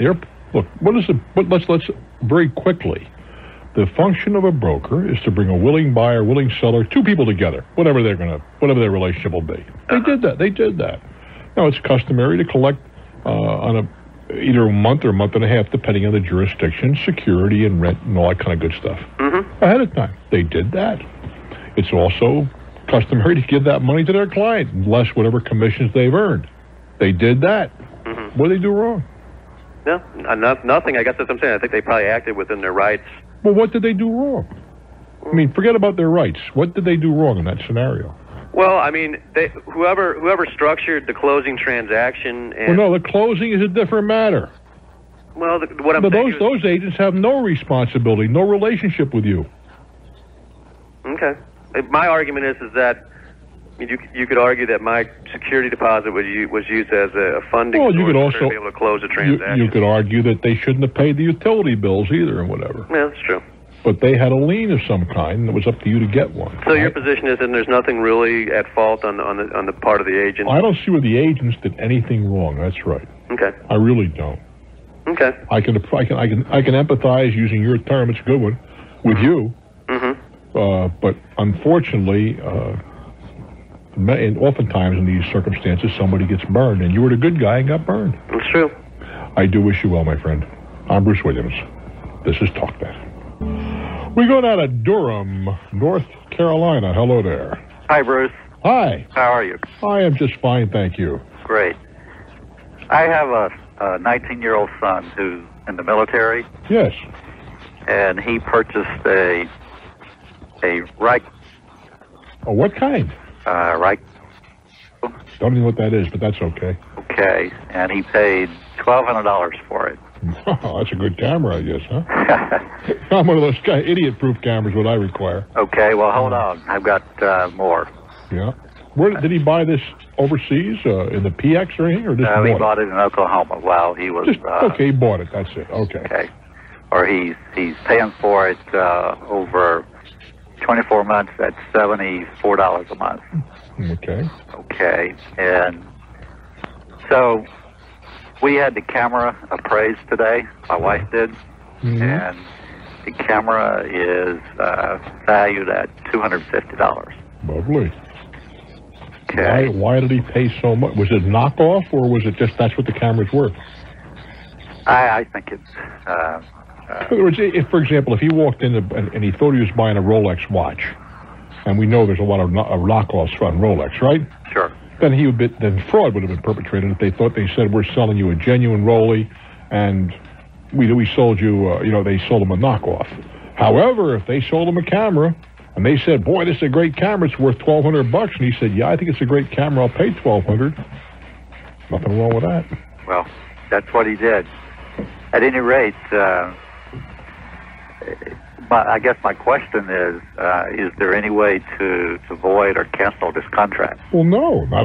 Again, under the circumstances that you've described to me. Kid walked in, he's over 18 years old, that makes him an adult. I know he doesn't look like one. That makes him an adult, and he walked in, and they said, we got this, whatever the camera was, and this is the price, and he was willing to pay that price. Well, where is the harm in that? I mean, I know you don't like it very much, and I can understand that, but what did they do wrong? I understand that, too. But if on the other hand, they said, this is whatever that name you mentioned, I don't know the camera, and it really is not, that's a different program. Or if they said, this is we're back to the Rolex example, this is a Rolex solid gold whatever, and it's really the Submariner, which is the cheapest of their line, that would be a different matter too, wouldn't it? Sure.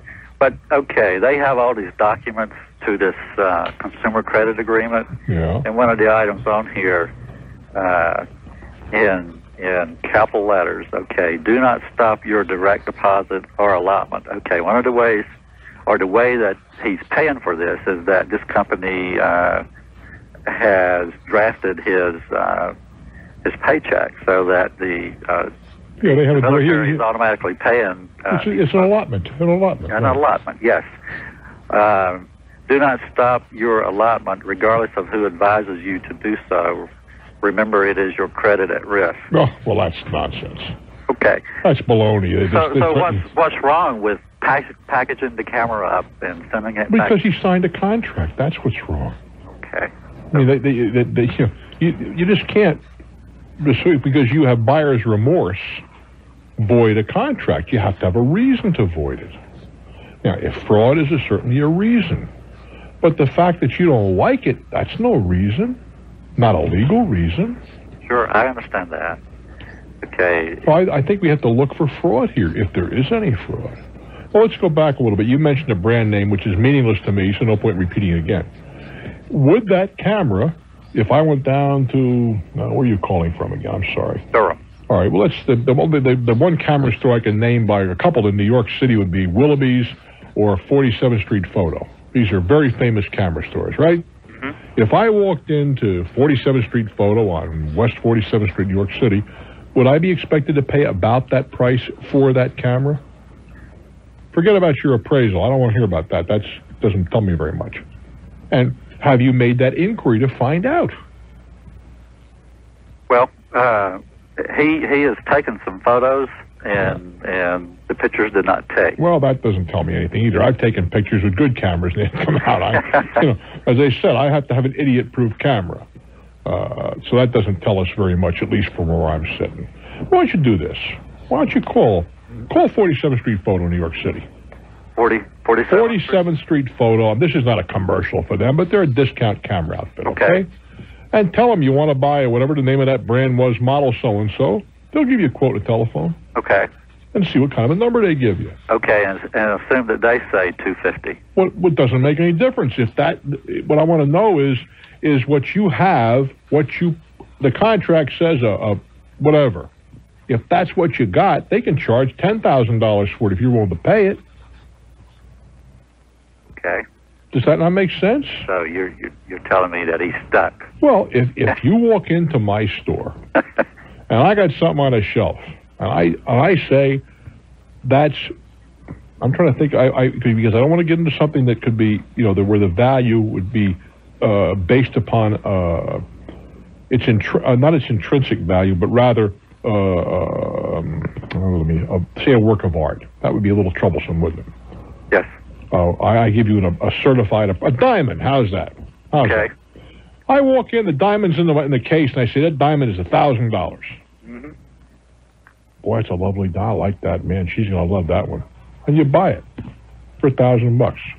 Hey, we used to have it priced at $1,200. Well, maybe they did. Now we're going to sell it for $1,000. You take it to another jeweler and say, listen, that piece of stuff, I wouldn't put that on a dog collar. It's only worth $100. Has fraud been committed? I don't think so. Willing buyer, willing seller. Now, if they said this diamond has been appraised by the Gemological Institute of America, and it's this such a quality and so on and so forth, and it proved to be otherwise, that would be fraud, you see. Right. So I'd first of all find out if they gave him what they said. If they gave him this camera, and if the contract says it's a certain kind of camera, a certain model, and that's what they gave him, the fact that they sell it for more doesn't mean you go out and price cars, you find 10 dealers with 10 different prices, right? I understand. So that's what it comes down to. If you can show fraud, then you got something to put a stop on it. Expensive lesson for a young kid to learn. I'm Bruce Williams. This is Talknet. Ontario, Oregon, it's your turn. Welcome to my world. Hello, Bruce. Hello there. Hey, trying to get a little advice on I'm not sure what you'd call it. I built a new home it'd be 2 years ago this May. Yeah. And I had some vinyl flooring put in. That would have been in May of '93. It was installed, a little prior to that. Pretty good brand name, done by a reputable installer here locally, where I live. About 3 months after we'd moved into the house, we noticed this 10-year wear shine finish they're supposed to have on this new vinyl was wearing out. In a year and a half, huh? Well, in 3 months it was showing wear. We got concerned and called the dealer that installed it for us. He said, yeah, that shouldn't be that way, so he called a factory rep out of a bigger town here close, out of Boise, to come look at it. And they came in within about 30 days and looked at it and said, yeah, there's something wrong with this finish. Son of a gun. It's pretty clear. Doing that. And at that time, they verbally agreed to replace the flooring. But did they you mean the material or the job? Well, they agreed to replace the material, the vinyl itself. Right. Now, I kind of understood from the dealer that installed it that he'd pay the labor to put it in, and the factory would pay for the material to put it back in. That would surprise me. Now, what the problem is, we built the house ourselves. We did hire a lot of the finish work and stuff done, but we put in all wood base and hand stained and sanded door jambs and casings. we did a lot of this ourselves, but we did hire part of it. Now, when you take the vinyl out, most of that base and the door jambs that are sitting on top of the vinyl, because they're put in after the vinyl's installed, Of course. it's got to be removed. Yeah. Now, the installer, local installer, led me to believe that he had people that would take it out. And there's an island in our kitchen that needs to be removed. There's a few things that need The to be whole removed. island's got to be removed? Yeah. Why is that? Well, it wouldn't have to be, but we waited to install it until after the vinyl was put down so they didn't have a big seam to have to glue. So you put it on top? Yes. Well, they could still... Well, no, they couldn't cut around it because it's going to be too high then. Well, what you have to do, you have to have a big long seam they glue because they had to split it and pull it around. Well, aside from that, even if you... That aside, if it's sitting on top now and you stripped everything else off... is that right? No, yeah, I guess it'd be okay. It would match up. But it's a much more complicated job, clearly. It's just all the base has to come. Yeah, it'd be easier to take it away and put it back. Well, there's wiring, there's plug-ins in the island. We installed electrical plug-ins in the island, so it'd be easier for food preparation and stuff. But that's only one little hole. Yeah, it's got electrical stuff. But my concern is, like I said, the local installer led me to believe he'd fix all this and make it right. Now, probably 3 months ago, and that's been, close to a year and a half since it was originally installed, he finally has got around to call me, and he says, if you'll get all the stuff taken out and moved, I'll come put the flooring in. I'm surprised they're even going that far. I guess... What's it going to cost? Most of this was sweat, from what you're telling me. Yeah, most of it's sweat. Part of the problem, I work for a company that from the 1st of August through the end of March, I work 10, 12 hours a day, 6 days a week. So I don't have time. That leaves you one day and one full day, and it's about 9 hours the other days. Take it off. I don't know. I guess I feel like the local dealer or the factory would want a little bit better public relations with the people. What do you do for a living? What do I do? Yeah. I work for a produce company. We package onions. Is that public relations oriented? Tell the truth. Most companies aren't. Mm-hmm. Do you see what I'm saying? Yeah. I think that, frankly, you got more than I would have thought you'd get to begin with. I thought you'd get the material. I'm surprised they're putting the labor in. Well, I think I'm not necessarily saying you shouldn't. I'm surprised you got it. There is a distinction between those two positions.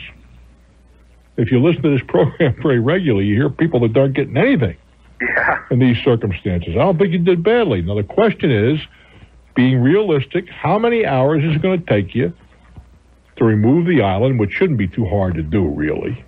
No, and get the molding and that up. What are we talking about in terms of time?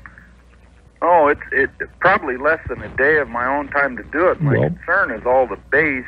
I'm talking about getting it all up. How much time is it going to take? Probably in a day I could remove it, but I'm probably going to ruin part of the base. Well, you probably will.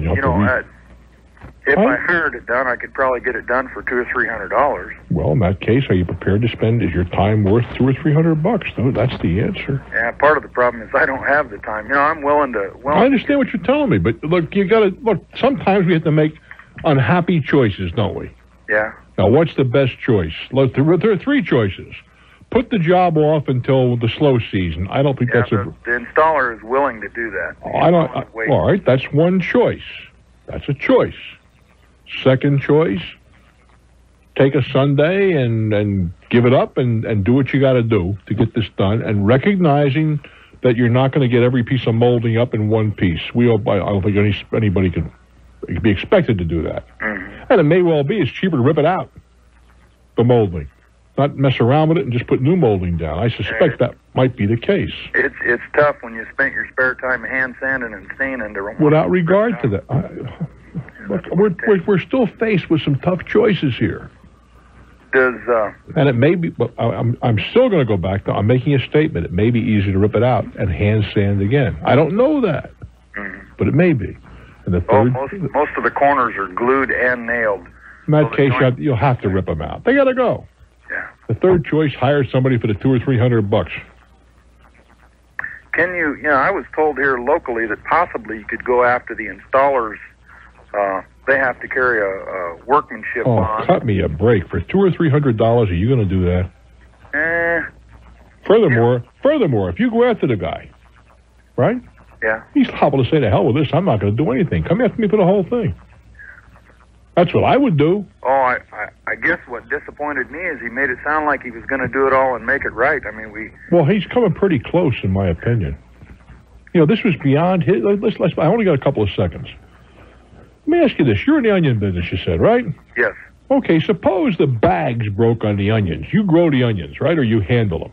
Mm-hmm. If the bags had a bad, we'll say, let's for sake of discussion, somebody dyed the bags. They are colored, and that dye permeated 25 tons of onions.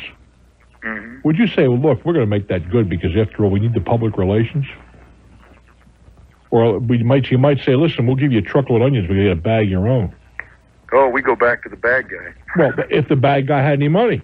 We have problems with bags on a pretty regular basis. What I'm trying to get to, do you see what I'm trying to say? Nobody go the 100. I think that you're being treated a lot better than most of my listeners, is what I'm trying to tell you. Okay. If it were me, if I were in your position, you're telling me you're killing yourself 12 hours a day, you want to have a little family life, right? Yep. Is $200 going to change your way of life for $250? No. That's what I would do. I'd spend the money and get on with my life. Oh, you get too hung up on principle. Well, principle sometimes has to go down the toilet once in a while. Yeah. I mean, you reach a point. I was buying something for Christmas, all right? And I was trying to get the thing settled down. And the wind-up was that this changed, this condition changed, and whatever. You know, it's being custom-made. Buy something. I said, what the hell am I arguing about 50 cents here? This is absurd. Either I'm going to buy it or I'm not going to buy it. And I think you're in the same position. Either you get it done or you don't. If you eat your heart out for a couple $100, I think that's not necessary. I do wish you well, Guy. I'm Bruce Williams.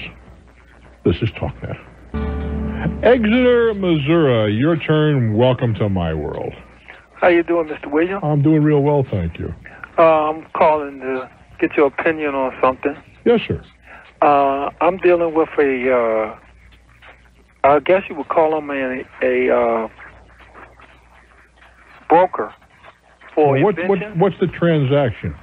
Well, the transaction was to this broker company for a invention that I've developed. Oh, yeah. You went to one of these companies that tells you that they're going to help you have industry look at your invention and all that sort of stuff, right? Okay, it hasn't got really that far. Only thing I had them do was do a patent search for. How much money did you send them? About $600? No.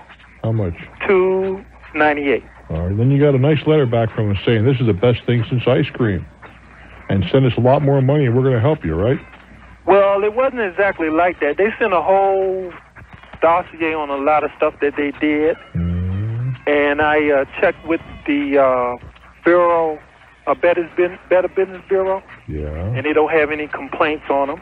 Mm-hmm. The Better Business Bureau where?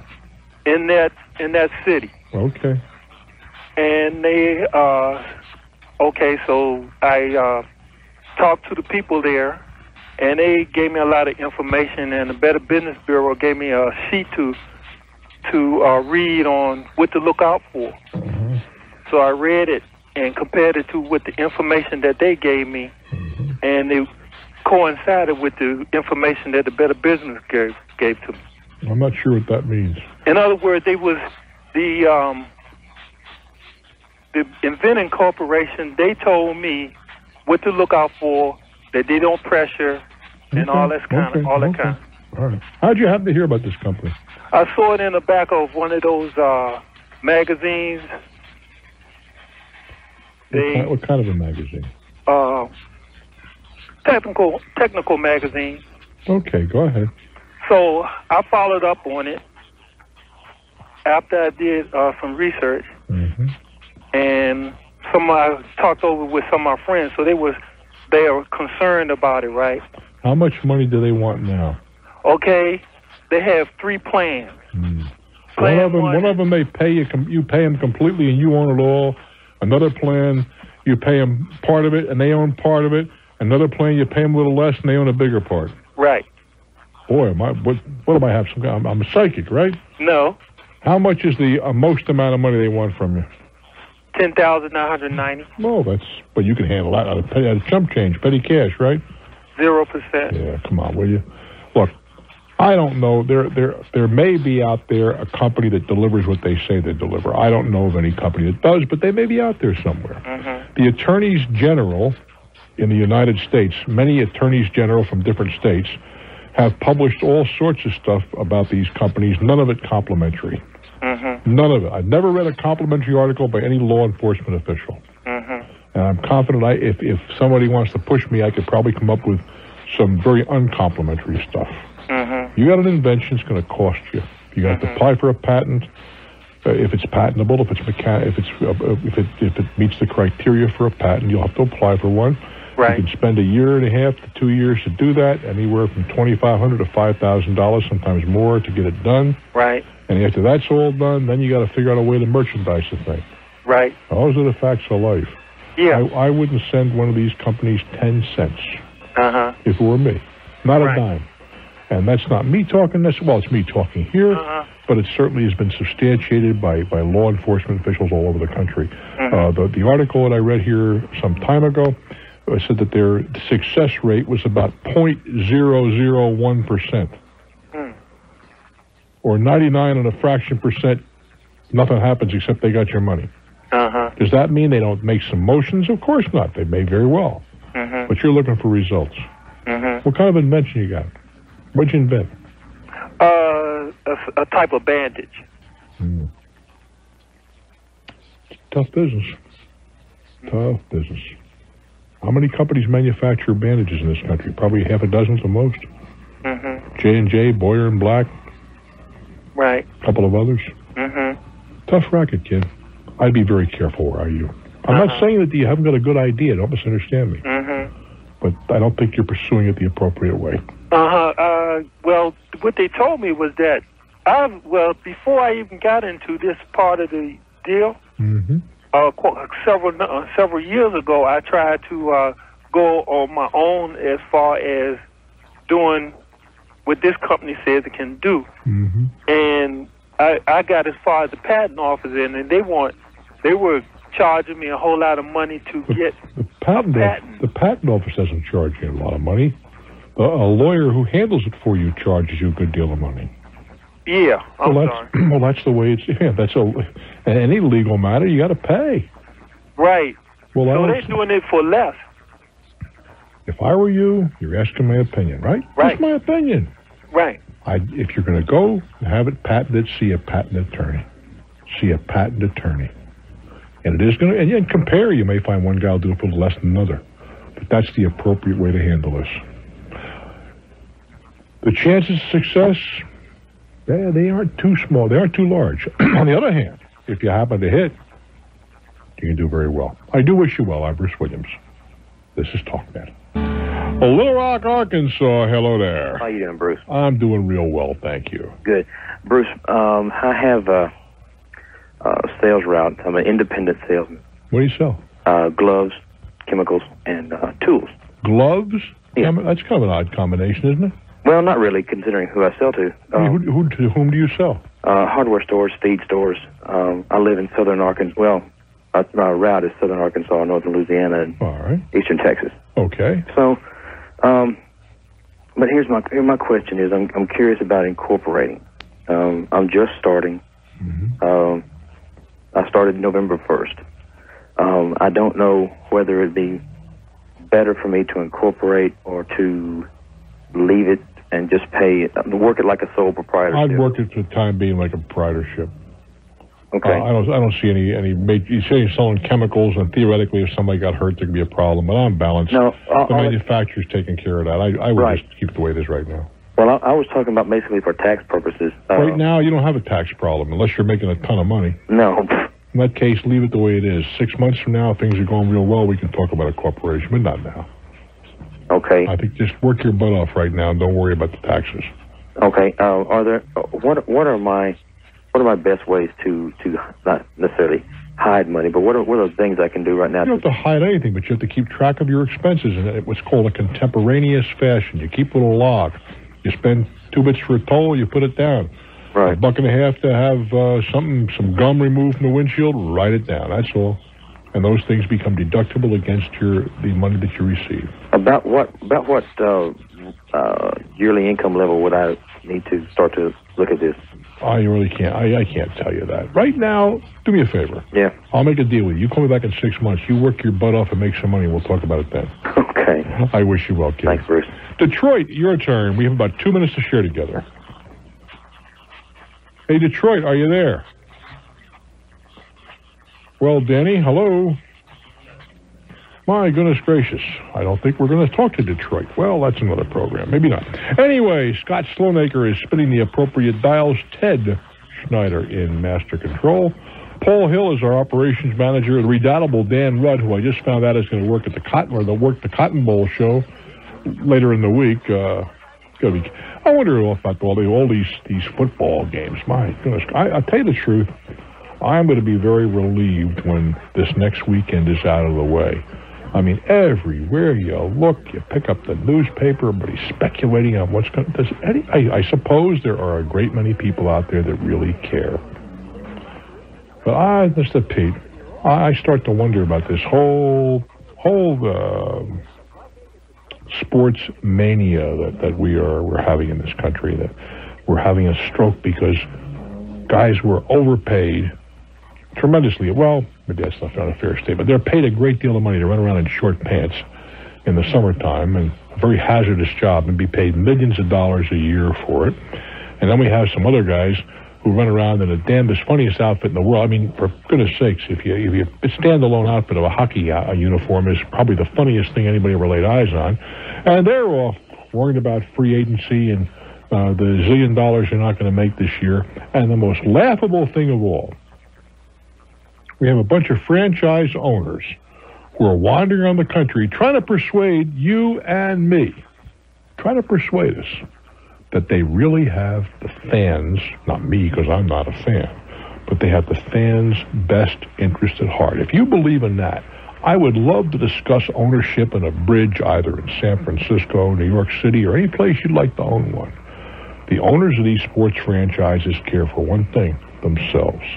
The idea of the municipalities bidding for franchises and saying, we'll take taxpayers' money, which could be spent for police and fire and school and education and crime, and building huge stadiums so these guys can run around in short pants. Hey, isn't it time to make sports franchises freestanding businesses, no tax breaks, no legal breaks, compete with the rest of us? And if you want a stadium, go build one and pay the players a little less and the owners take a little less. Anyhow, try and do what's right, kids. We'll see you tomorrow. I thank you so very much. It's not easy, but give it your best shot. I'm Bruce Williams. Keep in touch. You know they're going to get you. One way or another. Absolutely. So you're better off to remove yourself before you give them the chance to set you up. Now, people are going to say, oh, no, this isn't right, and that's not fair. That's all very true. It's not fair, but it's right, and it's not fair. Exactly so. I think that your wife can fight it, and maybe she'll win. They'll get it the next time. Well, Human Resources, basically, she did appeal through Human Resources, and their response was, you were the manager, acting manager, and what you did basically was you paid the locksmith for 2 keys, and if there was only one, you're still in violation of Walton's policy. You paid for something that we did not receive. That's absurd. I agree, but, That's I absurd. thought, well, you have good advice. I'd call you and see, hey, is there anything we can do? I'd go look for another job for me. She is. Okay. I don't mean to be unfeeling, but you know where I'm coming from. Exactly where I'm coming from. I know. The realities are... A lot of people don't want to face these realities. You know, everybody says, well, we want to be socially responsible. But yet, when we were little kids, we were, most of us, don't never be a snitch. And we still carry this through into our lives, that it's terrible to be a snitch. The one thing is that, the manager had told my wife within the first week that if an employee is terminated or leaves without notice, nothing they say has any weight or credibility with the company. Say that again? If an employee quits or is terminated for cause, nothing they say has any credibility or weight with the company after that. I'm not even sure what you just said to me. I apologize. Well, it just means basically if an employee's quits without notice or is fired, they can't. The home office won't listen to anything they have to say afterwards, or believe it. Well, that's not very smart part of the home office, is it? Well, what can you say? Not much. Okay. They say that he ain't always right, but he's always the boss. He's always the boss. You got it. Thank you, sir. Good luck, guy. Okay, bye. I'm Bruce Williams. Hang in. This is Talknet. All righty, we go now to Columbia, South Carolina. Hello there. Hey, Bruce. It's a privilege to talk to you. Well, thank you, my friend. What's on your mind? Well, I have a friend that told me the other day that he was going to invest $14,900 in a wireless cable system. Yeah. And I asked him, I said, well, where did you hear about this? And he said, well, I heard about it on TV. And so I asked him the question, well, if they have to advertise for an investment, how can it be that good? Yeah, and what did he say to that? Well, he said that, they got to have a lot of investors, so in order to find the investors, they have to advertise for them. Yeah, baloney. Well, I'm like, well, if they're, well... If it's such a good deal, you asked the right question. Why do they have to run ads on television and radio for investors? Well, that's the you asked the right question and get a good answer or save your money. Yeah, well, the people with money, they don't usually go to TV to find their investment opportunity. Well, I don't have any. No, wait. Let's clarify that. I don't have any objection to Prudential, Bates, or someone of that nature, that stature, A.G. Edwards, or somebody running ads. We do a good job and so forth. I don't think you would either. Right? No, of course not. But specific ads of that kind, I am highly suspect of. I'm not going to tell you they're all unworthy, because I don't know that to be the case. But I would certainly be suspect, and I'm very suspect of advertising that promises me unusual returns. Well, this one, the schedule of returns shows in the first 2 years where you lose a little bit of money, but then after the first 2 years, if they get the scheduled... if they get the franchise. Well, it didn't. The way he put it was if they get the customers they expect to get. Yeah. I didn't hear anything about franchise. They already have the license? Is that what they're telling you? I think so. That's the way I understand it. All right, so if they get the customers, then you're going to make a ton of money, huh? Right. After 5 years, you go from $15,000 to $105,000 or something like that. Now, ask yourself, is that reasonable? Well, it may not be reasonable, but it sounds good. That's the whole idea. That's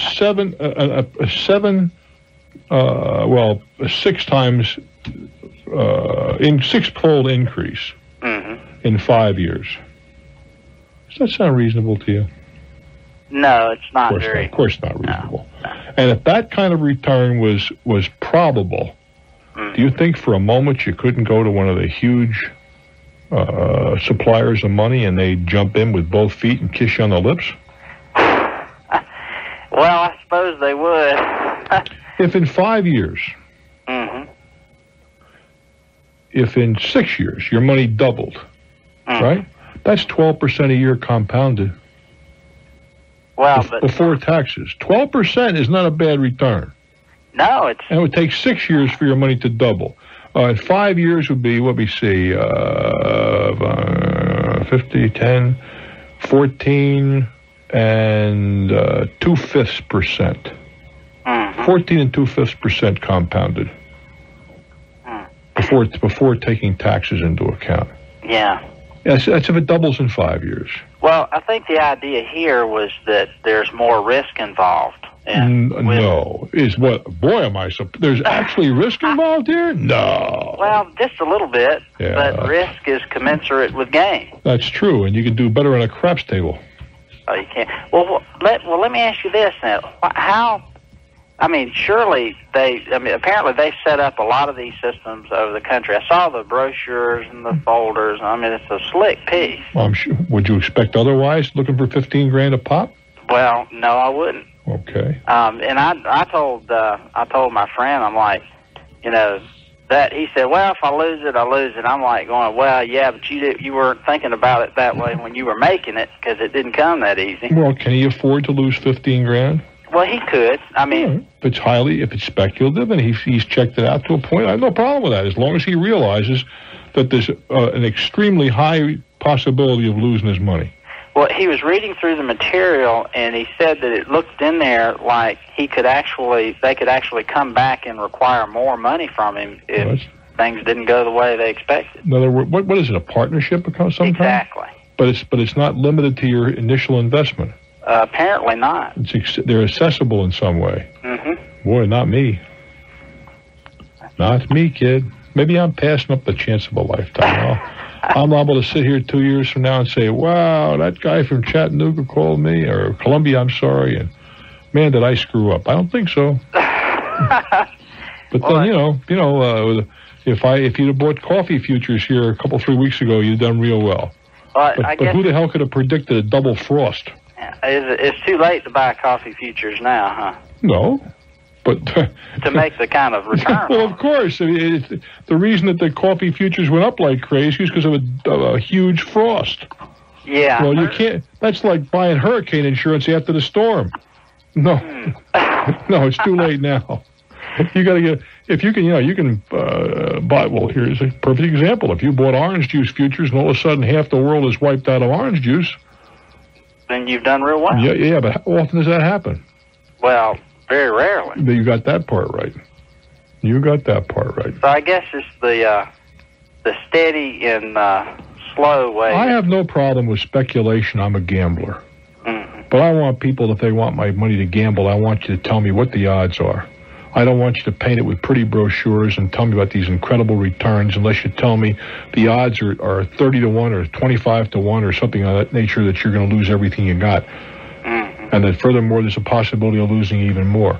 And I want that spelled out in big print. And I'll bet you, maybe I'm mistaken. You tell me. I don't want to give anybody a bad rap. But I bet you had to look pretty hard to find out that there was a possibility of further assessment. Well, he did. But he found it, but there was in big bold print where you couldn't miss it.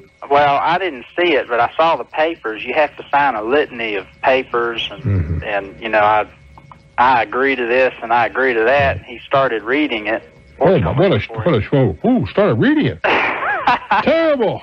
What a mistake that was. Oh, he's ready to do it. Hey, I said, wait a minute, I got to call Bruce. If he's ready to do it, I'm not going to dissuade him. If he's read everything and he's a big boy and he can take the hit. Well, he's a little hesitant now that he's read the material. Oh, my goodness. What a shock.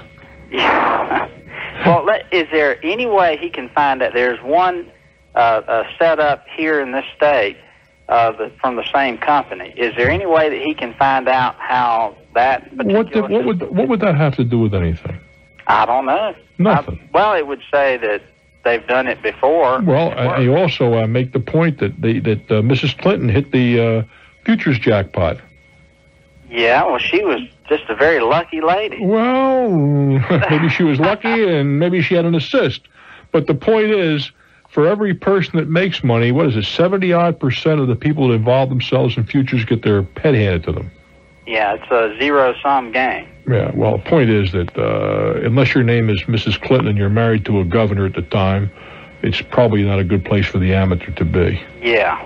Which is, and my apologies to Mrs. Clinton if she's innocent, but I don't think that she is in this regard. Yeah, well, be that as it may. Yeah. The smart money says these things are things to be avoided. If it was so easy, let's go back right to square one. If it was so easy, there'd be absolutely no necessity to spend a lot of money to run ads to go to amateurs on television. Well, that's true. Well, I thought I thought they sold the frequencies just a few weeks ago. They were selling more frequencies. Yeah, and then there's some minority and women's interest to be considered and all that good stuff. Yeah. Yeah, but does that have anything to do with something like this? I'm not sure. I'd be disingenuous if I told you I knew. Okay. Well, I don't suppose that. Anytime somebody tells me they're going to give me 6 times my money back in 5 years, man, I get nervous as hell. Unless they're telling me put it in a craps table, let it roll 4 times. That's another story. If you can afford to lose. Hey, we're going to be here at 10 o'clock tonight for pre-tape. I hope you'll join us. I'm Bruce for Talknet. Houston, welcome to my world. Bruce, this is Bill. How you doing there? I'm doing real well, Bill. Well, good. Sir, my question is, I'm trying to find out what rights my deceased grandmother, as well as her family, may have. Situation is that in '88, my grandmother passed away. And she had a husband, or has a husband, and at that time... You say has or had? Well, has a husband. My grandfather's still alive. Okay, fine. Okay.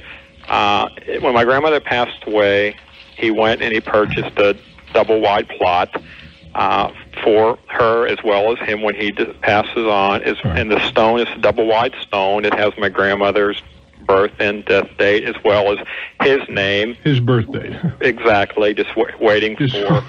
waiting for the other statistic. Isn't that nice? Exactly. My grandfather is being moved into a old people's home real soon, and my family went to see him this weekend, and unbeknownst to us, we found out that approximately 3 years ago, he'd gone to a lawyer and had drawn up a legal document stating that he wanted to be buried elsewhere. Basically, he wanted to be buried where his more of his roots were during his younger years. Needless to say... Well, let's stop right there. He went to an attorney. Right.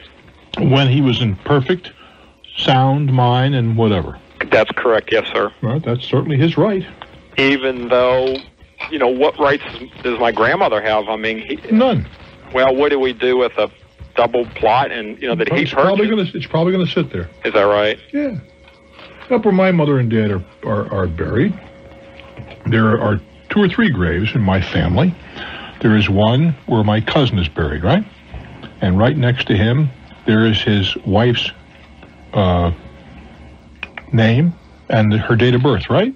Mm-hmm. Well, she remarried. Now, it's very unlikely that she's going to be buried there. Would you agree? It's going to remain empty forever. Adjacent to that is his mother's, a stone for his mother. Mm-hmm. But she died, this is in the East Coast, and she died in California. Her daughter had her buried there. That one's going to stay empty, too, forever, I would think. You know, how would you... Yeah, I'd like to kind of complete the stone. Say when my grandfather does pass on, would there be anything wrong in going ahead and finishing the stone out, even though he may not be buried there? And there's absolutely not. No, there's no reason in the world why you can't do that. Mm-hmm. Okay, I didn't know, because it's somewhat upset. It's very upsetting, I should say, to the family, and I'm sure had my grandmother still be here, she would be totally devastated. Hold it. Why? Well, I mean, they were happily living together whenever she passed on. I mean, what has changed his mind since then? We have no idea. But what difference does it make? Well, you're right. I mean, they're gone. There's nothing that when your grandmother's spirit or whatever, if there is such a thing, and I believe there to be, has nothing whatever to do with that. Those so many chemicals that are stuck in a hole in the ground. Right. And if he is more comfortable, for whatever reasons, what possible, because it's the knowledge, not the fact that he'll be put in the ground and wherever it happens to be. When my mother was in her 90s, she was living not too far from where I am now. But my dad was buried in New Jersey. And all she kept saying to me was, promise me you won't leave me here. I want to be in such a place. I said, Mom, not to worry. I'll take care of it. And I did. I had flown up there and so on and so forth. But it really did me a damn thing after she passed away, in my opinion, except that to honor my obligation to her. But I don't think it made the slightest bit of difference to her. Mm-hmm. But while she was alive, she wanted to be buried near my dad and wanted to know that would happen. And I assured her that it would, and it did. Okay. I think you have to respect the right of a person when they're alive. Mm-hmm. A funeral is not for the dead. Funeral's for the living. Well, I agree with you. And like I said, the certain side of the family is, like I said, they wish him to come back and be placed next to my grandmother. And that's... Don't you think that's pretty selfish? Well... When you think about it. Yes and no. I mean... what's the no side?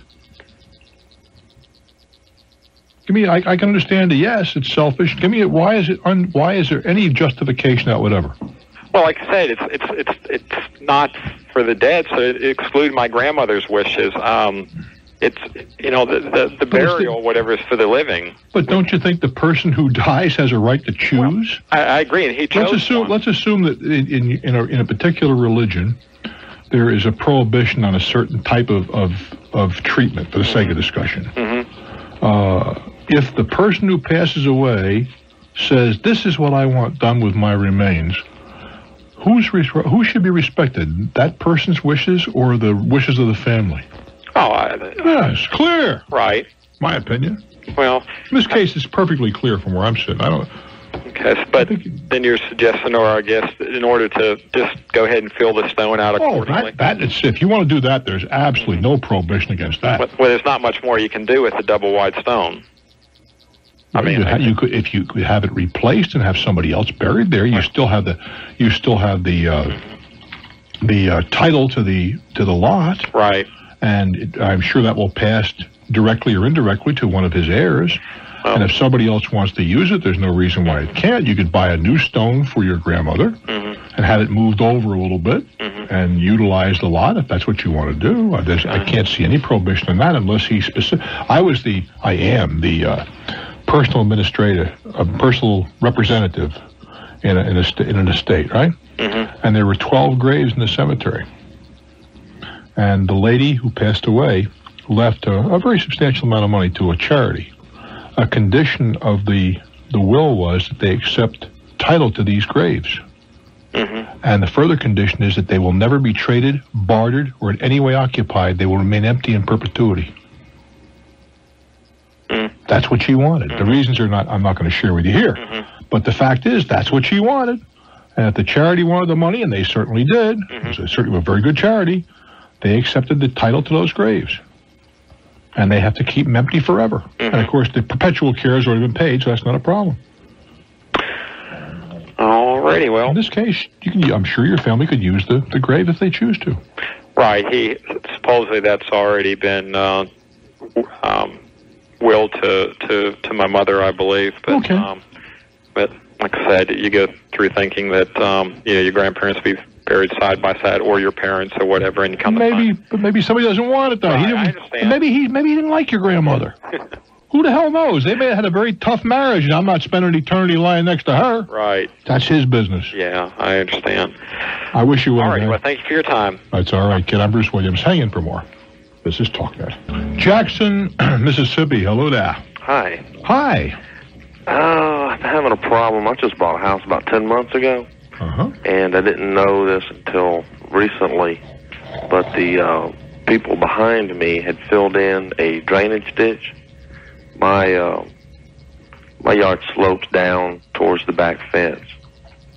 So this lady that lives directly behind me filled in the drainage ditch that was supposed to run off mine and my neighbor's property. Where, on whose property was the drainage ditch? It was in between mine and hers.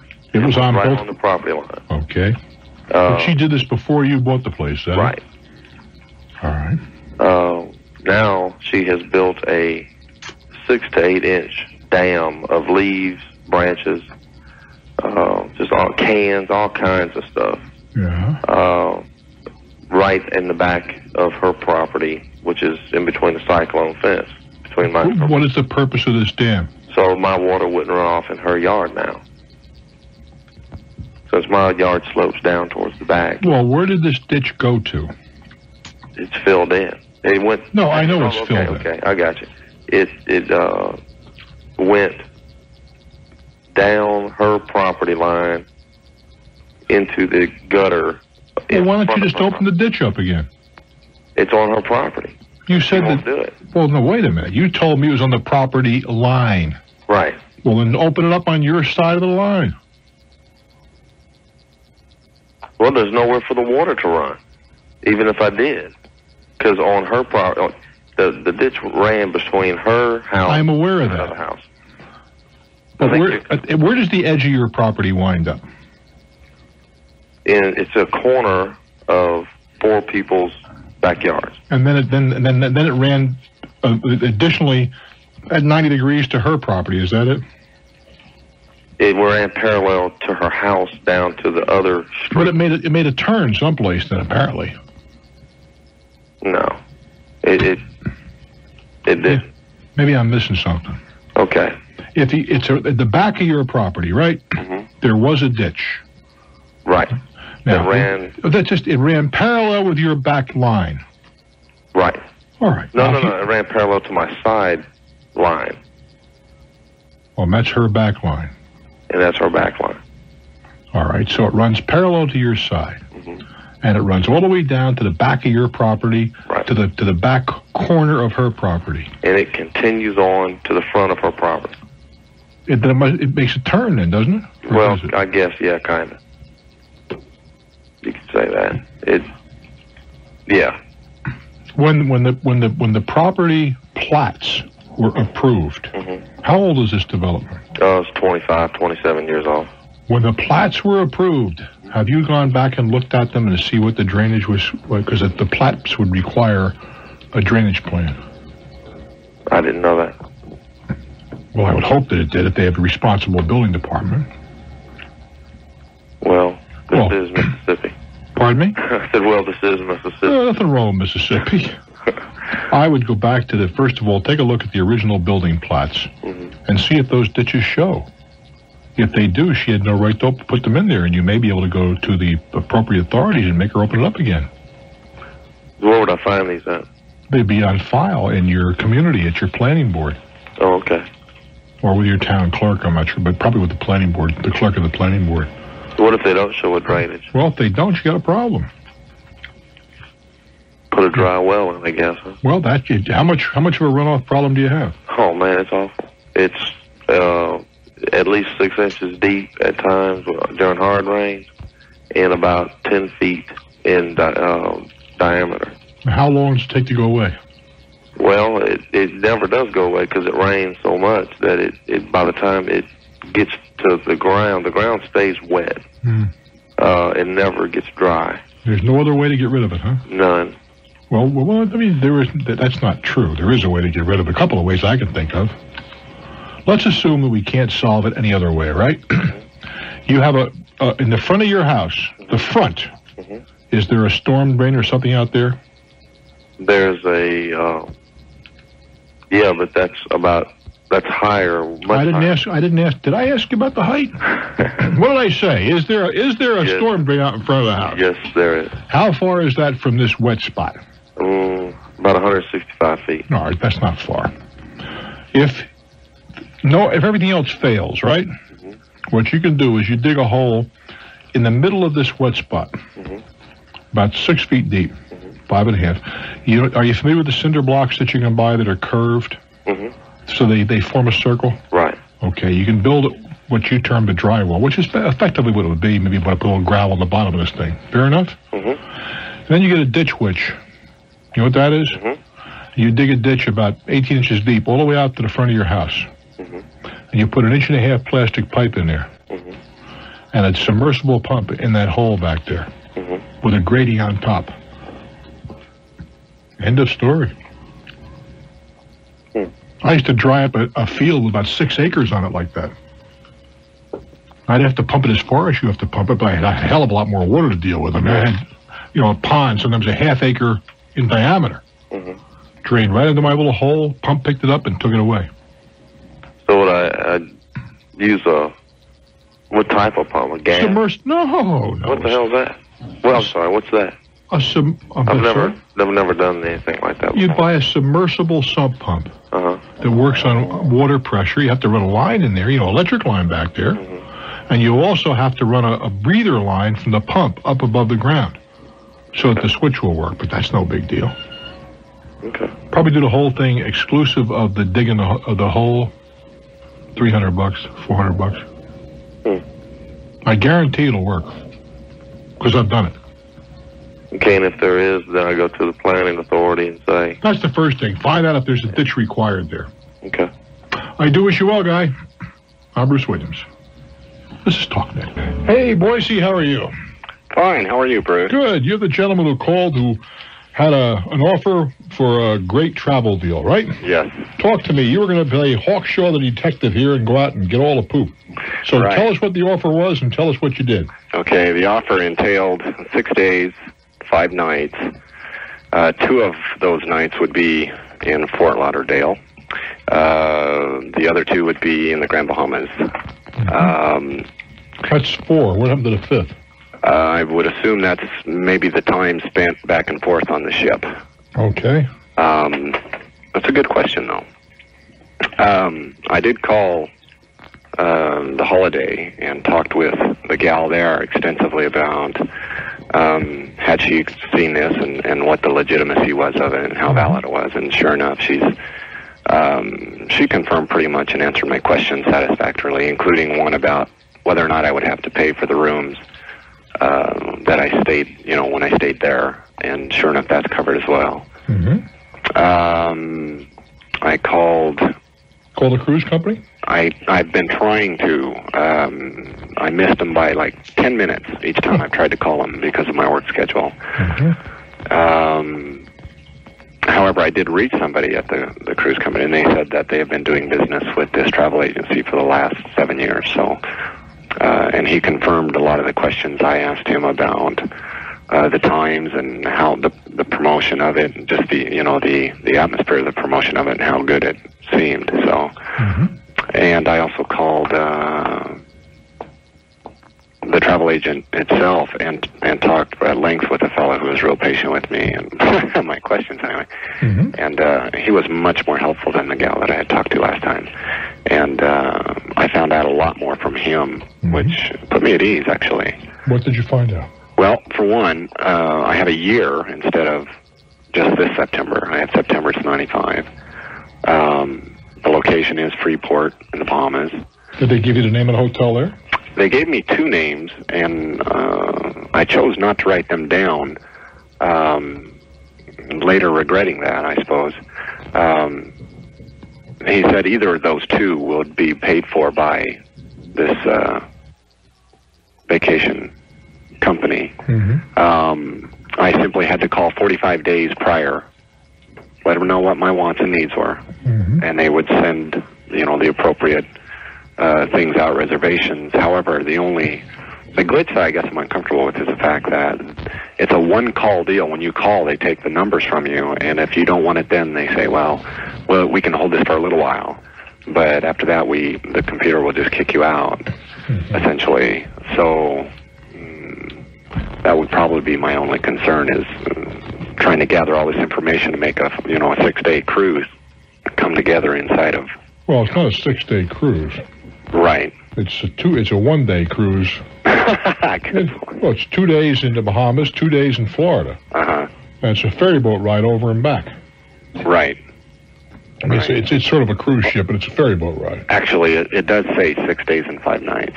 So perhaps where are the 2 days? What's that? Where are the other 2 days? Well, they're 2